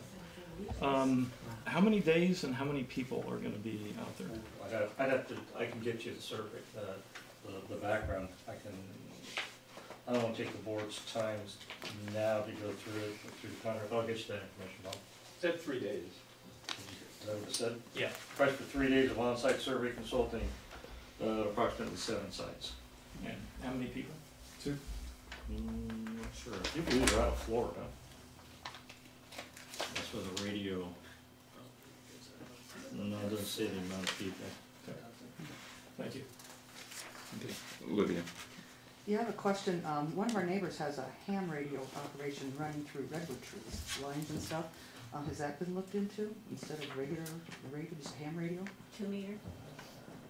There's no such thing as regular ham radio. Just not regular ham radio. There is a very broad. Whatever, and he's got wires all through all the redwood trees instead of poles. So he seems to be operating ham radio that way. It gets really complicated. They get the squirrels to run the lines. Yeah, yeah. Okay, Tony, and then I'll Ms. Henry. Okay, Tony. Well, a couple of things. So did you say that it has to be line of sight? No. They like line of sight. It does not necessarily have to be 100% line of sight. Okay. But if it's marginal, you want to be careful because of tree growth. Right. And we've had those issues in the past. Great line of sight. The tank sites are up, you know where the tank sites are. Right, up there. right. I know where Lewis is, for And sure. we have a lot of good line of sight. That's one of the best ones. Right. Yeah. So But okay. that's why it's important to get the radio survey, because Right. the last thing I wanna do is spend, there's the SCADA budget's, I think it's a couple $100,000 plus. Mhm. I don't wanna spend a lot of money on all of a sudden plugging it in. And they already used part of it on the temporary Yeah, SCADA, yeah. which that was, a debatable issue. And then the other thing, so you mentioned those other two locations, the Quail, Mhm. and the other one, Mhm. that won't come out of the assessment district funds, Well, right? most of the equipment's already there, they're the hubs, they're the Mhm. receivers that get into the rest of the SCADA. Okay. Now, whether additional equipment is needed to make Lompico work, it would Mhm. just be for Lompico, so I would consider that to come out of the assessment district. Okay. If it was just for, now it was for an upgrade, to say that we had to upgrade that for the whole system, that'd be a little different, we'd have to look into that. One other thing that I retired from AT&T, and we have if you're an AT&T customer, you can subscribe to an M-Cell, a piece of equipment that connects to your cable, and then your cell service works, and you have a pretty wide range. Well, if they have this safety money that fund, maybe Comcast and maybe we can work them together to be able to come up with a solution. We're definitely looking into improving self-service. Yeah, AT&T doesn't support their microcells anymore. Oh, No. well, I it's just still. found out I had to replace mine, so. There's Henry. It does work No. though, I continue to use it, so. Yeah, I used to use it, but they don't support it anymore. Ms. My Henry. turn? Yes. Okay. At one point, people were coming to Lompico wanting to put towers so there would be cell service, but they kind of faded into the night because there aren't that many people there. But maybe there's a way you can get them to come back. I don't know. The other thing is, okay, the tanks are in pretty high places, but what about the other things you were talking about? What if you can't radio everything that you had on your list? Then we'll do a combination. A combination. Most likely internet. Most likely internet. We have internet, I do believe, out there now in a couple locations because the cell service won't work. And so, Yeah, internet worked at yeah, the water internet- district, nothing else. I prefer not to use internet because it comes with a monthly fee. Yeah. So cost, obviously ongoing costs are a concern. Okay. Anyone else? Okay. Oh, Virgil. Thank you. I really like to say that this sounds like an intelligent approach to the problem you have. Every time you try to add this or add that and modify it, you add to the complexity. And what you have here is probably the simplest solution to your problem. Everything else is going to be a little more expensive and a little more complicated. And radio frequency communication like this is well understood. They know how to build the antennas, they know everything. And you also have to understand that you're limited to the frequencies you can use and the power you can use over those frequencies. Right. You're getting somebody out there to say, the $70,000 you're going to spend for this system, it's going to work, and it's going to work for 20 years. That is a big thing to be satisfied with. And for somebody that claims not to be really up to snuff on some of this stuff, you've always taken a very good approach to it. I do have the experience. That I do have. Amen. So anyway, I really support this approach. Thank you. Not that that matters. I disagree on that. It matters. Okay, any other public? Okay, I think you were the last one. Back to the board, any further discussion? I would move approval of resolution number 10 of 1819, the radio survey for Lompico path study and sole source procurement. A second? Okay. Holly? Sorry, Director Hayes? Yes. Director Smallman? Aye. Director Ratcliffe? Yes? President Bachman? Yes. Director Bruce? Yes. Okay. And let's move on to item 10F, the ratification of the Joint Powers Authority between San Lorenzo Valley Water District and the Santa Margarita Groundwater Agency. And I'll allow you to this one. So I got a call a few months ago from Terry Rain, who's the attorney for the JPA, because one of the landowners had noticed that the signature, President Bachman, you had signed the JPA agreement on behalf of the district after the board voted to approve it. And one of the landowners noticed that the agreement itself calls for the president to sign. And in fact, there was no formal designation of authority for the vice president to sign in place of the president. So it would be appropriate to clean that up, since it's been brought to our attention, by simply ratifying your signature, President Bachman, on the JPA agreement, consistent with the board's approval of that agreement in 2017. Right. And that was an instance in which the current president of the board was not able to be at that meeting.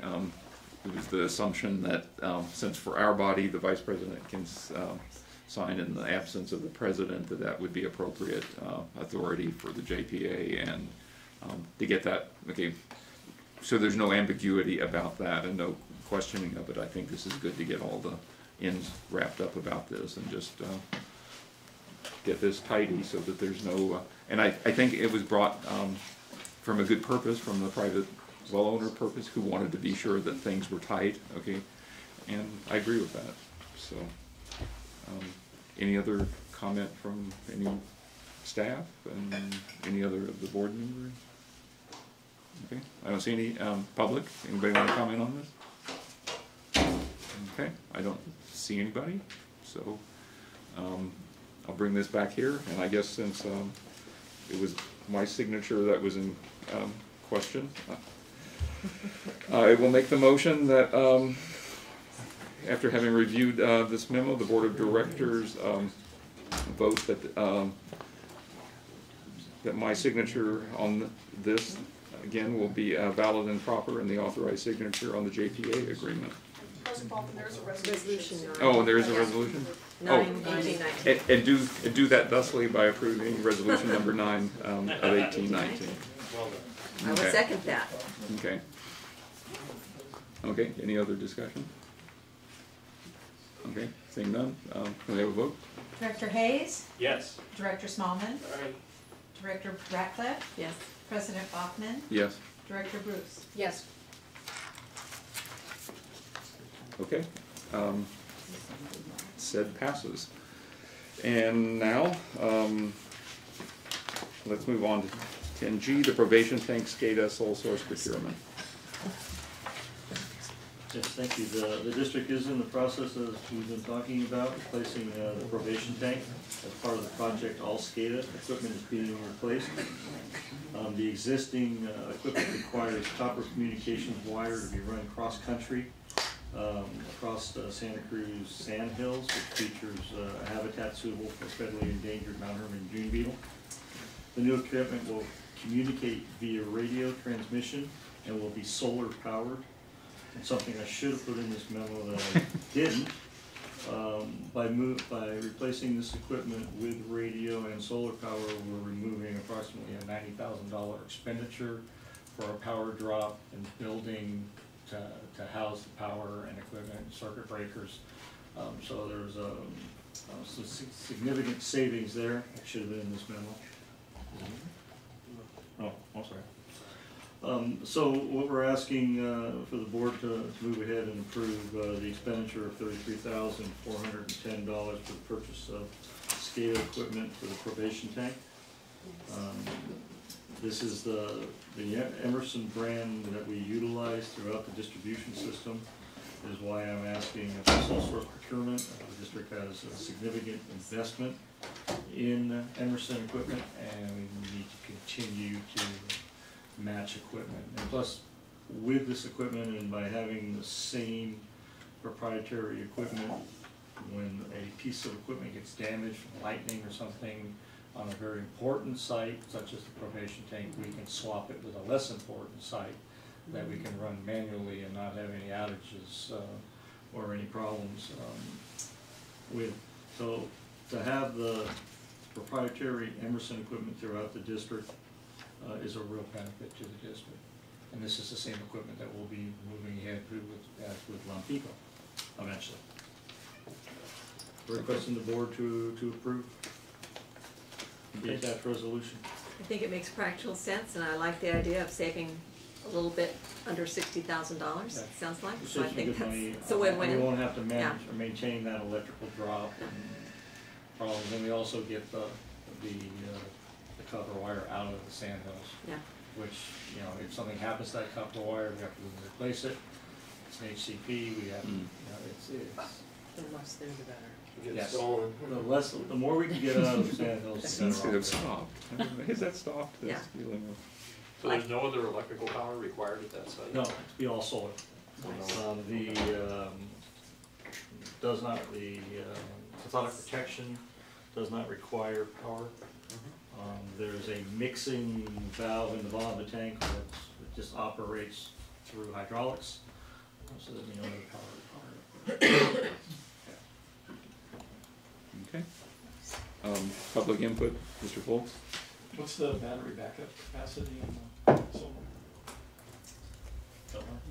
How many days could you run without sun?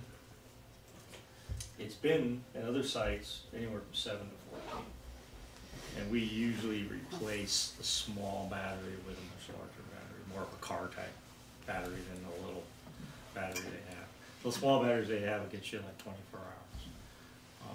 But we like a 7-day. But our district standard is like 14 days. 7 to 14 days, yeah. Okay. Any other public input? Okay, see none. Bring back here. Further questions? Anybody wanna make a I would motion? move, we approve resolution 11-18-19, probation tank skate, a sole source procurement. Okay, I'll second such. Director Hayes? Yes. Director Smallman? Aye. Director Ratcliffe? Yes? President Bachman? Yes. Director Cruz? Yes. Okay. Okay, let's move on to 10H. And that's probation tank inspection services contract amendment. That's correct. As you know, we are in the process of construction of the probation tank to Canyon Springs Enterprises. The cost of that project is $1.8 million. As part of that project, there is specialized inspections such as coatings, welding, soils, mechanical engineering, and so forth. This contract, the district awarded a contract to MME to do the consulting services for the project management. These contracts through MME are in addition to that. This is an amendment to the original contract in the amount of $262,750. Again, this should have been done when we awarded to Canyon Springs. We are behind on this. It should have been brought in at that time too before the work began. Okay. Initial board thoughts? So this covers all those little, like, special. Right, Yeah. all the special, and some, I'd say, a couple of them were a little more expensive than we like, but there's travel because, the, tanks being constructed in Bakersfield, or, Paso Robles.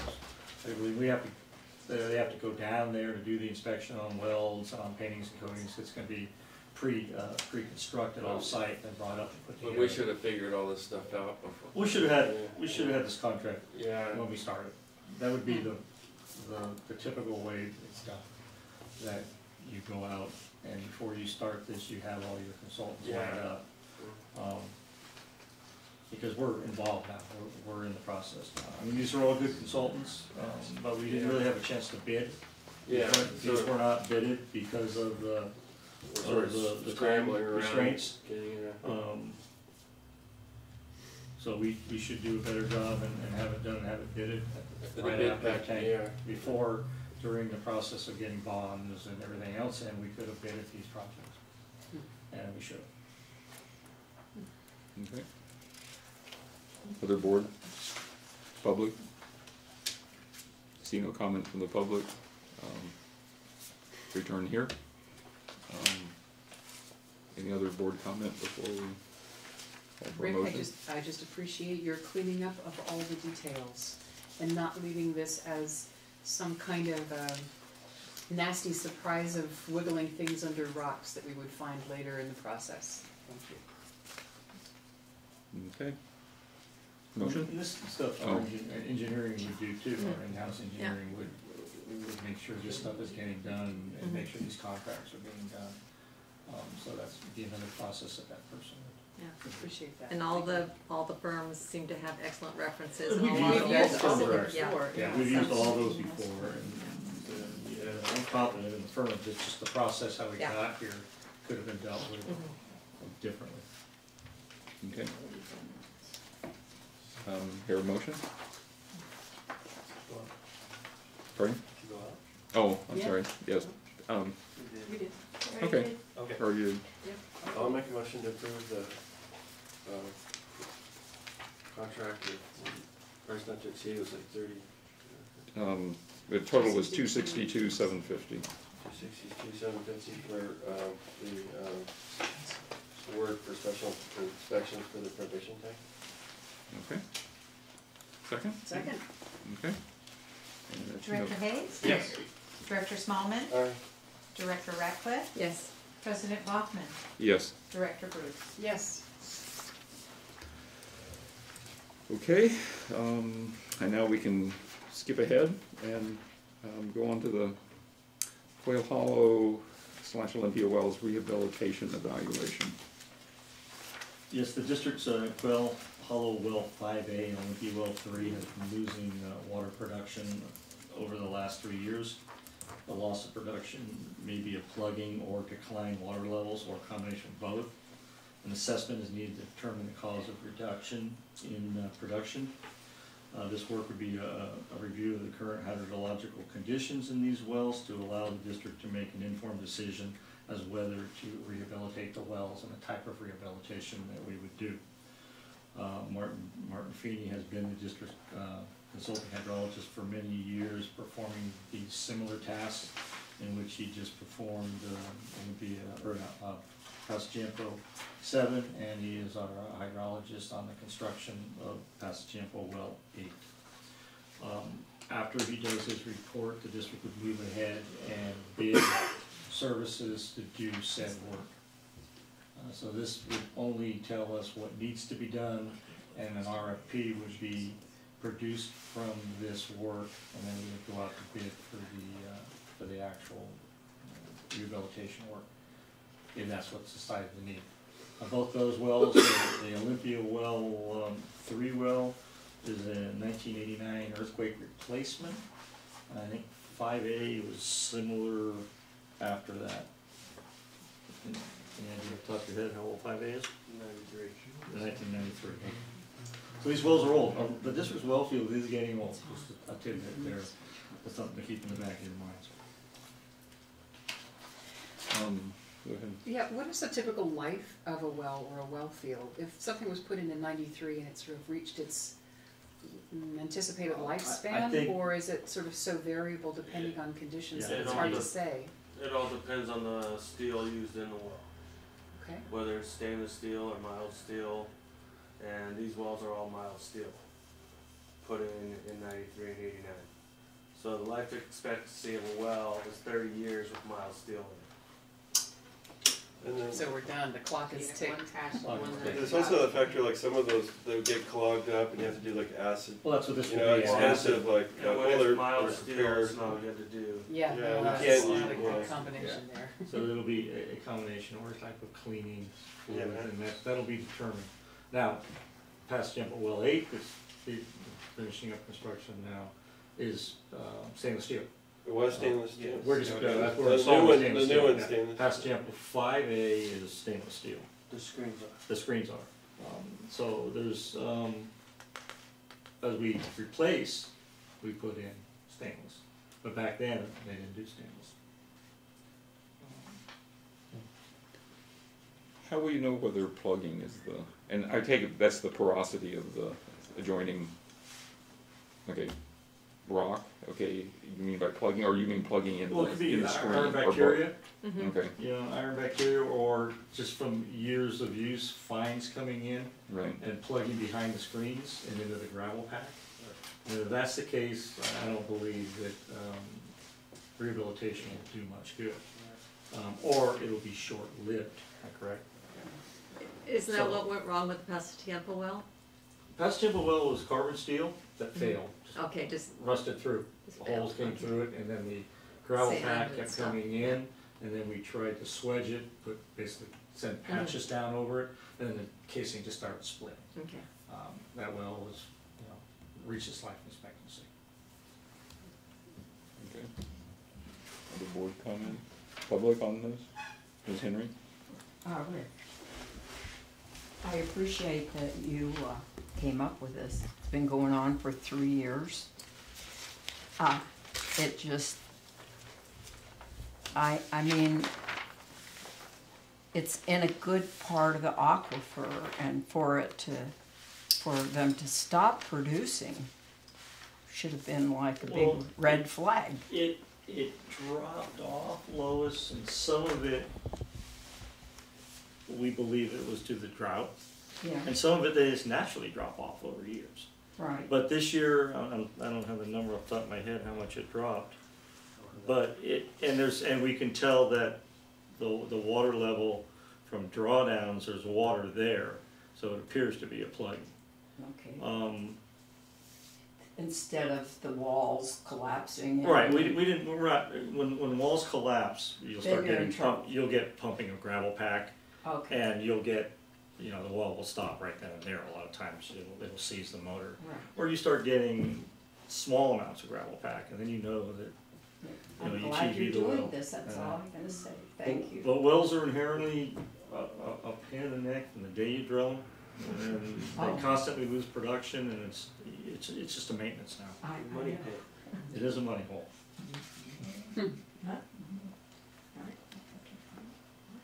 Okay. Any other board, okay, any other public comment? Okay, I don't see any come back. Any other board comment? Anybody wanna make a motion? I would move approval of resolution 13 of 1819, the sole source, resolution to approve a sole source contract for the Quail Hollow Olympia Well rehabilitation evaluation. Second? Okay. Holly? Director Hayes, Yes. Director Smallman, Aye. Director Ratcliffe, Yes. President Hoffman, Yes. Director Bruce. Yes. Hey, Rick, in your production comparison, on page, what are we? Page 247, looks like the production's about half of what it was 5 years ago. On both of I wells. don't doubt that. It has been dropping off, but, you know, they all have dropped off with the drought. And then this last 2 years, or the last year, we started to get some rainfall, and you know, when the water level drops, so does the production, it's all hydraulics, obviously.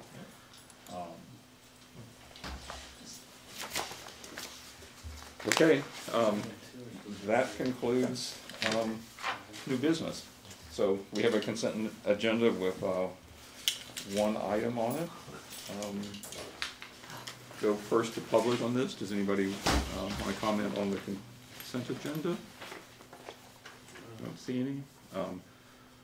So we have minutes from the last Board of Directors meeting on this.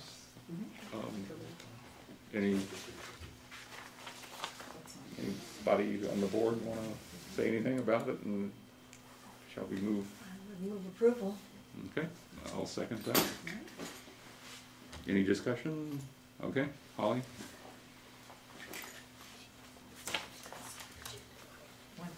Sorry. Director Hayes, Yes. Director Smallman, Aye. Director Ratcliffe, Yes.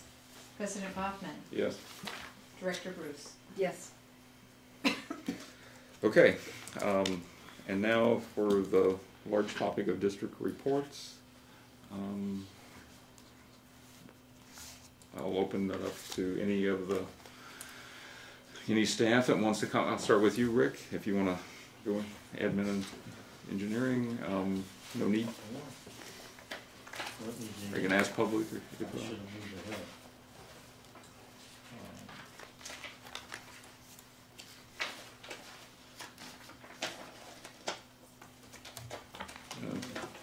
Page 187 is 187?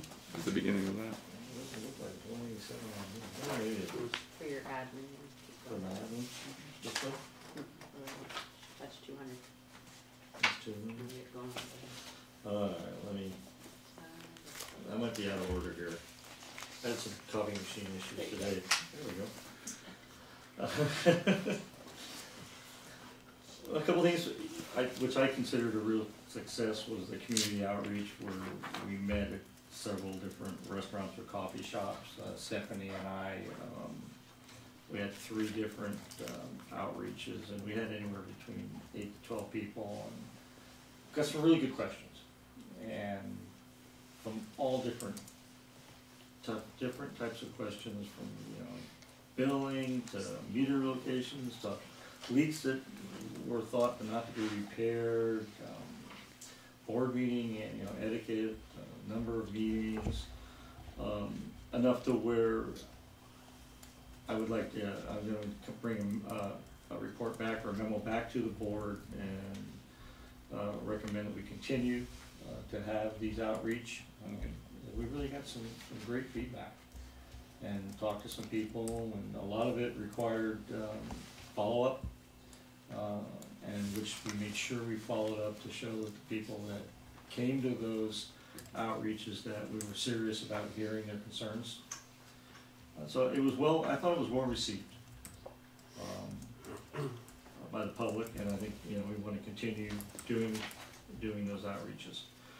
Paso Tempo well construction, we're in the test pumping. The well has been constructed, now we are in test pumping, and after we get our test pumping done, we'll be designing the actual well, pump and motor that goes in the ground, wellhead construction, and state approval. We'll have to have a state health permit amendment, which is just a little time consuming, but we'll be moving right along. In the Lompico Assessment District projects, we're working with a consultant on the 6 redwood tanks and the PRVs. They're moving right along with the redwood tanks, trying to figure out how we're gonna keep people in the water at the same time that they're constructing. The PRVs, so we did final review of the plans yesterday. James spent time, I spent time with an outside consultant on the final review, and we should be out to bid by the 1st of next week. So that's been a struggle to get those through. There's just been a lot of bits and pieces to it, but we should be out to bid for the replacement of those PRVs by next week. That's all I have on my report. Okay. Any other staff want to? I have a mind. On November 5th, we had a multi-agency, regulatory agency meeting here at the district, and we talked with Fish and Wildlife and NIMS, the county, and various regulatory agencies, regional, state, and federal, to talk about the 4-year update of our stream flow and temperature monitoring, and how our water diversions are impacting fish habitat in the San Lorenzo River, and how it's impacting total stream flow and temperature, and we've been monitoring pools and riffles, and how our diversions impact temperature as well as stream flow. And then that was sort of the background information, and then the second half of the meeting we talked about the conjunctive use grant and where we are with that process. We have completed the hydrological assessment, and so we did a full report on what our hydrological assessment is, and then and then we presented a strategy for assessing how we can best move. So basically the hydrological assessment looked at what happens and how can we most efficiently move water through our system to be able to sustainably manage both surface water for fish habitat and groundwater resources in the south system that are overdrafted, and the north system like Quail Hollow and Olympia, so we can do both and really best optimize our operations here at the Water District in order to have sustainable groundwater and surface water management in the future, especially with climate change and things that are coming. So it was a really great meeting. We have a clear path forward for how we're going to assess fish habitat and fish resources, and how we can best improve fish habitat through conjunctive use. And so that will be the next step, will be to complete a fish assessment. And then once we get those kind of two major hurdles done, we'll do a big public engagement workshop kind of outreach, and do a bunch of public communication around this project and how it's coming along. It was a great meeting, and the resource agencies were really positive about the process. They were really impressed with how our district is really taking the initiative to improve water resource management in our area. Can I just chime in here on that? Thank you. Having a positive relationship with the regulatory agencies is so incredibly important. The time that you've invested, the time that you've spent making sure that they are heard, that they're included, working through the Byzantine process of their permits, carefully, respectfully, diligently, ensures that we have that runway for a long, long time for a good working relationship. I've seen the situation where organizations can get on the wrong side, kind of, get off on the back foot with a regulatory agency, and it's just so difficult to restore trust, to restore open channels of communications and good faith. And I think our positive working relationship with those agencies is in no small part because of your work. Thank you. Yeah. I would also agree that having a great working relationship with the regulatory agencies is really how we make things happen legally and efficiently. And when you have, an open phone line, they see your number and they're not like, I'm not going to answer the phone. They actually pick up and talk to you. That's very really good. Helpful. Yes. Really good. Really good. Thank you, Jen. And I also saw this in my own experience professionally. If sometimes you're on their good side and they see an impending problem, they'll give you a heads up in advance. Yeah. And you'll find out before you would have otherwise. So it's a great way to prevent complications. So I think that's very useful.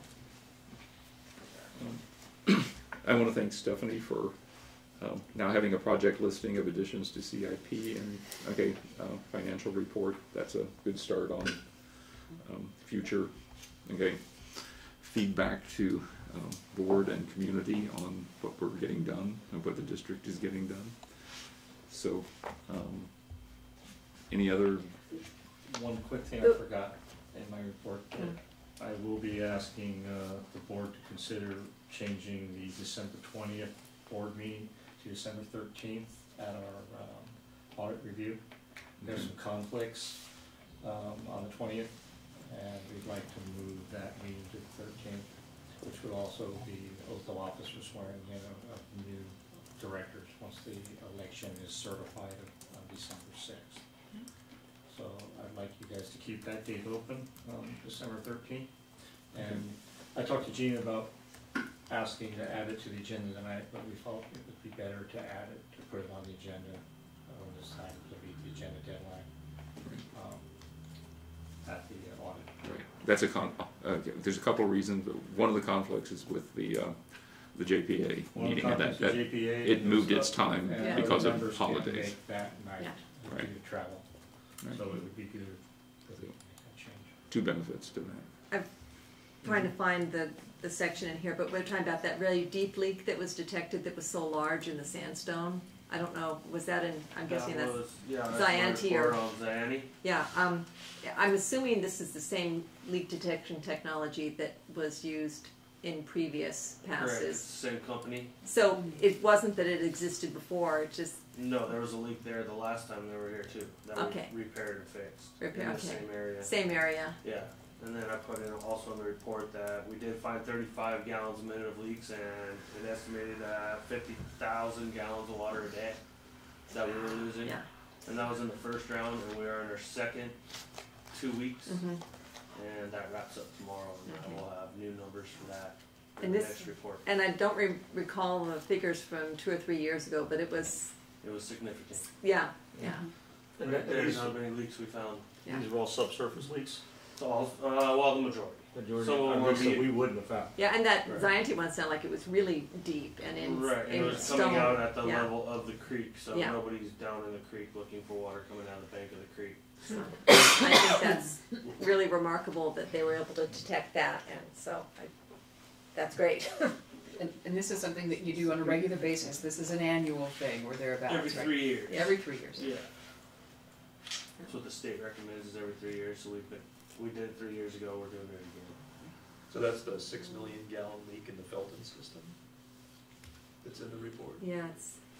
That's what it, I thought it was a typo. No, East Zianti, you know, it's East Zianti Road. 10065 East Zianti. Where's that in my report? It's on page. Page 261. 261. 261. 6 million gallon leak. Oh, well, that was, and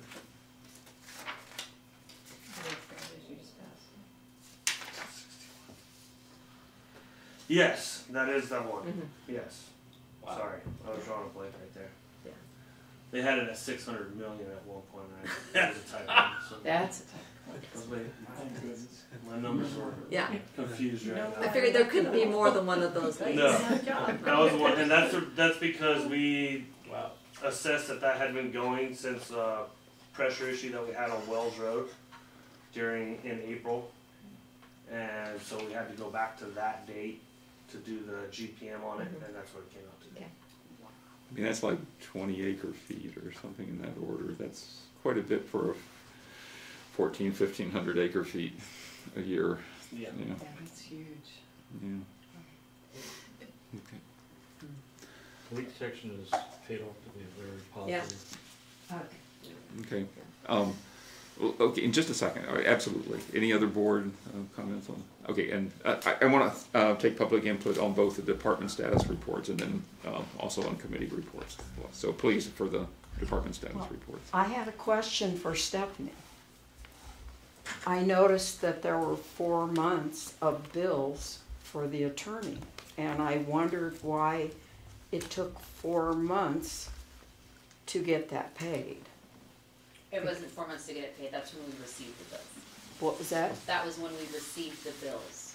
We received. After 4 months? Gina can speak probably more to that. There was a large bill in June that she took back to the partners to try and get some of it written off to get the bill discounted, which delayed their future bills. But that's kind of a big hit. $119,000. We knew, we accrued, through the the year-end procedures, we recognized that the You June accrued bill it? hadn't come in, so that got accrued. Last month's, my thing mentioned that we were waiting on a legal bill, I put it in here again that, all of these legal bills were gonna be hitting in October. Okay. Yeah. Okay. Any other public input on the district reports, department status reports? Question, on Gina's November 9th memo about categories of legal services, there was a new category called election issues. It piqued my curiosity. What about election issues do we need legal advice on? Well, I can't speak to the specific communications that came to legal related to election issues because that would be privileged, but there were questions that came up in the course of the election. It was a pretty small item, but there were some, and I addressed them, and I created. I was directing the question to the board. And I Are they direct, also not, okay, I'm just curious. When we have that memo that talks about categories of legal services, I assume that means we can, since it's part of the public domain in the monthly meeting, I assume we could ask questions about it. So the point is, we can't ask questions about the legal memo? No. Okay. Well, Sorry, no, I understand. you just, I believe Chuck was trying to answer it by referring it to Gina. yeah. And she answered. And she answered as, She can't. That's right. okay, to the best that she can, so. Then why do we have the memo? So, okay, anybody else want to comment on department status reports? Okay, don't see any. Committee reports. Then why do we have the memo? I attended a technical advisory meeting of the groundwater agency on Tuesday. A lot of people couldn't make it. That was the day of the 21 car pileup. So our attendance was rather low. We'd had a couple of people, Jen and Rosemary from the city both called in, which was helpful, but we were down a few directors. But I think we made progress. We have a recommendation that's going to be presented to the full board at the next meeting. And the sooner we get going on that, the better. So hopefully they will be able to have their questions answered about how we approach selection of a technical consultant, and we can get started on the real meat of the GSP. Okay. Groundwater sustainability plan. Groundwater sustainability plan. Thank you. Okay, anybody else? On committee reports? Jean, did you want to do the environmental committee report, or is that up to me? Oh. Either way, you're. Yeah, let's go back to where we were. Yes, now I've skipped over it, excuse me, I gotta find it now. Page 268. Thank you. It's just a blur now, I'm scanning so fast. Yeah, we did have a number of interesting things, and that was, regrettably, that was the last time we saw Fred McPherson. He was a great stalwart attendee of the environmental committee. He was really committed to the watershed plan of the district, and that was always one of his primary focuses. So we really miss his participation and his input, and we're going to really miss him otherwise, but especially in the environmental sector. We did talk about, in the new business, we talked about the climate change adaptation and mitigation plan, which is really important to the district. This is something that's a real specialty item, and it's going to require certainly the services of a consultant to do this. Staff doesn't have the time to do that, but I do think, considering the makeup of our district, it's going to be something that's going to have to be a high priority. And we talked about some other things like the hydrological consultant and the changes that happened there. But I think it was a very useful meeting, and as I say, we're going to really miss Fred McPherson, so it was great to see him there, and he was always a real positive influence on the district. His video was so great, the last one. Yeah. It was really good. Turkey foot. Turkey foot. Everybody talks about it. Was his best one? Yeah. He built his own video editing workstation. Just amazing. Okay. Fascinating, yeah. Okay.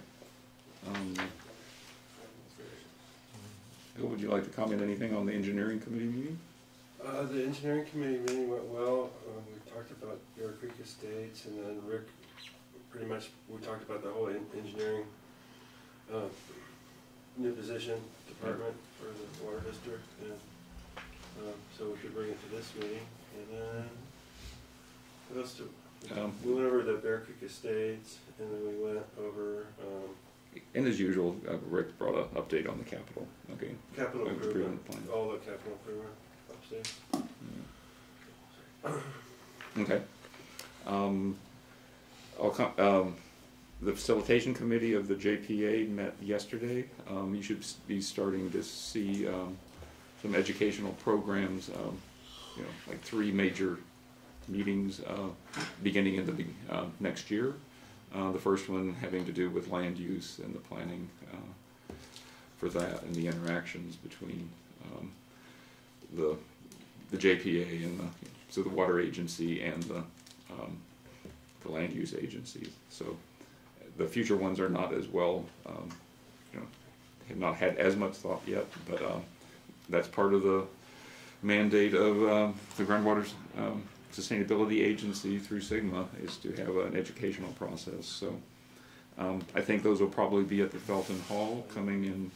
There was some thought of having those in Mount Herman, but they were not able to accommodate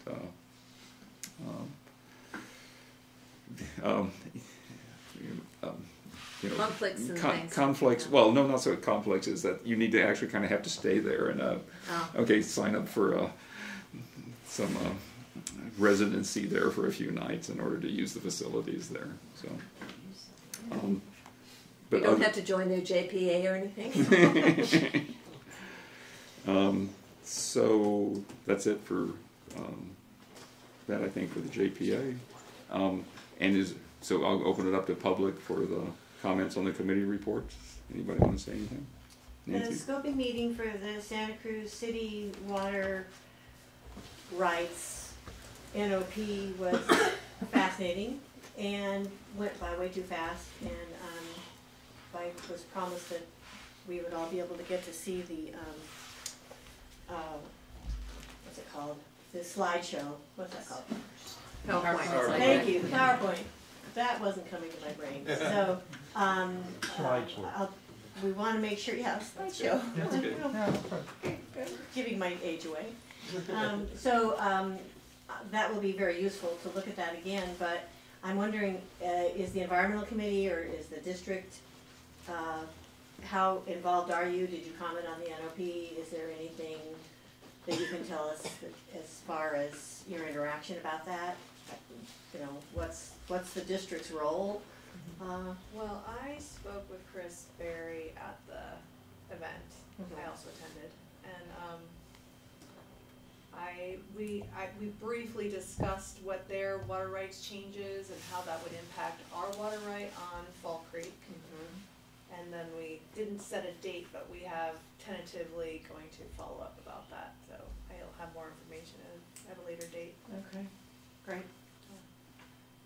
Yeah, because there's real concern about how much water is going to be diverted at Felton and the changes there, and what's going to happen to the river flow below that, and that setting an overall flow amount may not be adequate, because of the changes in Rincon, and it has multiple channels now, and all that, there's all these complexities that come up that are, this district is going to have to pay attention to, because it's the river. Thank you. Anybody else want to comment on committee reports? Okay. Just one more thing, budget finance, we saw the debt management policy, and just to remind people, there is a special audit meeting on the 28th. Right. So we'll be seeing that. We saw that in the budget draft. Yeah, we had, it was still hot from the printer when we saw it. And we'll have the addition of that to that of the loan program. Okay. Yeah. Possibilities. Okay. That's it for district reports. If nobody else has any. Director's report. I have a couple okay. things I'd like to share. Okay.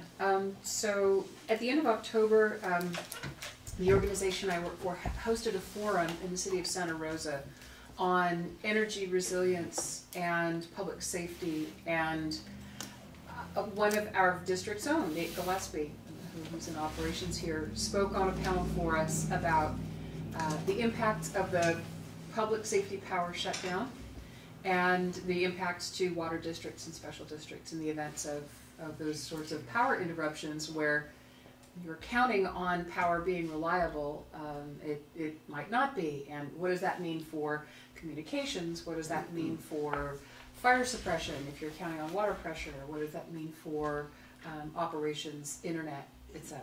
So just wanted to thank and appreciate Nate Gillespie for his service there, and it was great to have his input on the district's behalf. There were a lot of other organizations who valued his input, so thanks again for that. He had a good time. He enjoyed it. In the context of that energy security, energy reliability, and community resilience, the latest update on the impacts of the Camp Fire is a fatality count so far of 63 and 631 missing. So I think it's really important that this area, which is also critically high-risk fire, keep in mind how important a reliable water system is, how important communication systems are, how important it is for us to stay in touch with our residents and our customers in the event of, if it's not a fire, it's going to be an earthquake. If it's not an earthquake, it's going to be a horrible winter storm. Being in touch with our residents and having them understand how we are embracing these risks and what we're planning to do to address them to make sure water stays on the best we can is, I think, a critically important thing that we can do as a service for our residents. Related to the last environmental committee meeting, also in part wearing my day job hat, on December 10th, we're going to be co-hosting and facilitating a presentation of the 4th Climate Impact Assessment. It's going to be hosted at, the venue is at UC Santa Cruz Alumni's facility. It's from 10 until 4 p.m. It's a description of the state's assessment of climate change impacts at as downscaled, as critically local scale as possible. So I'll make sure that, Nancy, you have flyers for the upcoming, for Saturday, so if it's appropriate to have those handed out there. Absolutely. And I would encourage, and I'll reach out to other folks in the network. This is a great opportunity to be informed about the latest scientific research on just what are we understanding about temperature increase, precipitation changes, and other ways in which climate change is impacting us locally. Cool. Mark, is it possible to post that on the district website? Oh, absolutely, absolutely. So, if that's okay with the district, it's but yeah, it's like a December comic. 7th? December 10th. December 10th. Yeah, December 10th. So absolutely, and again hosted at the UCSC alumni facility, and flyers can go out, and I'll there is a registration share it around. for it. Time of day? Time of day? 10 until 4. It's a most of the day thing. Wow. Yeah. So I'll be there with Should be pretty comprehensive. hostess with the mostest. Cool. That was it. Okay. Any future board of directors agenda items? Anybody want to speak up for having something agendized for the next meeting? I don't see any. And then back to the public. Anything on the committee reports and director reports? Okay. So we'll close out district reports. There are written communications from 2 people in the packet and informational material of 2 items. And hope people can take note of those. And otherwise, we're going to get to the meeting and adjourn slightly before 9 o'clock. So thank you everybody for sticking it out until this hour. Good night.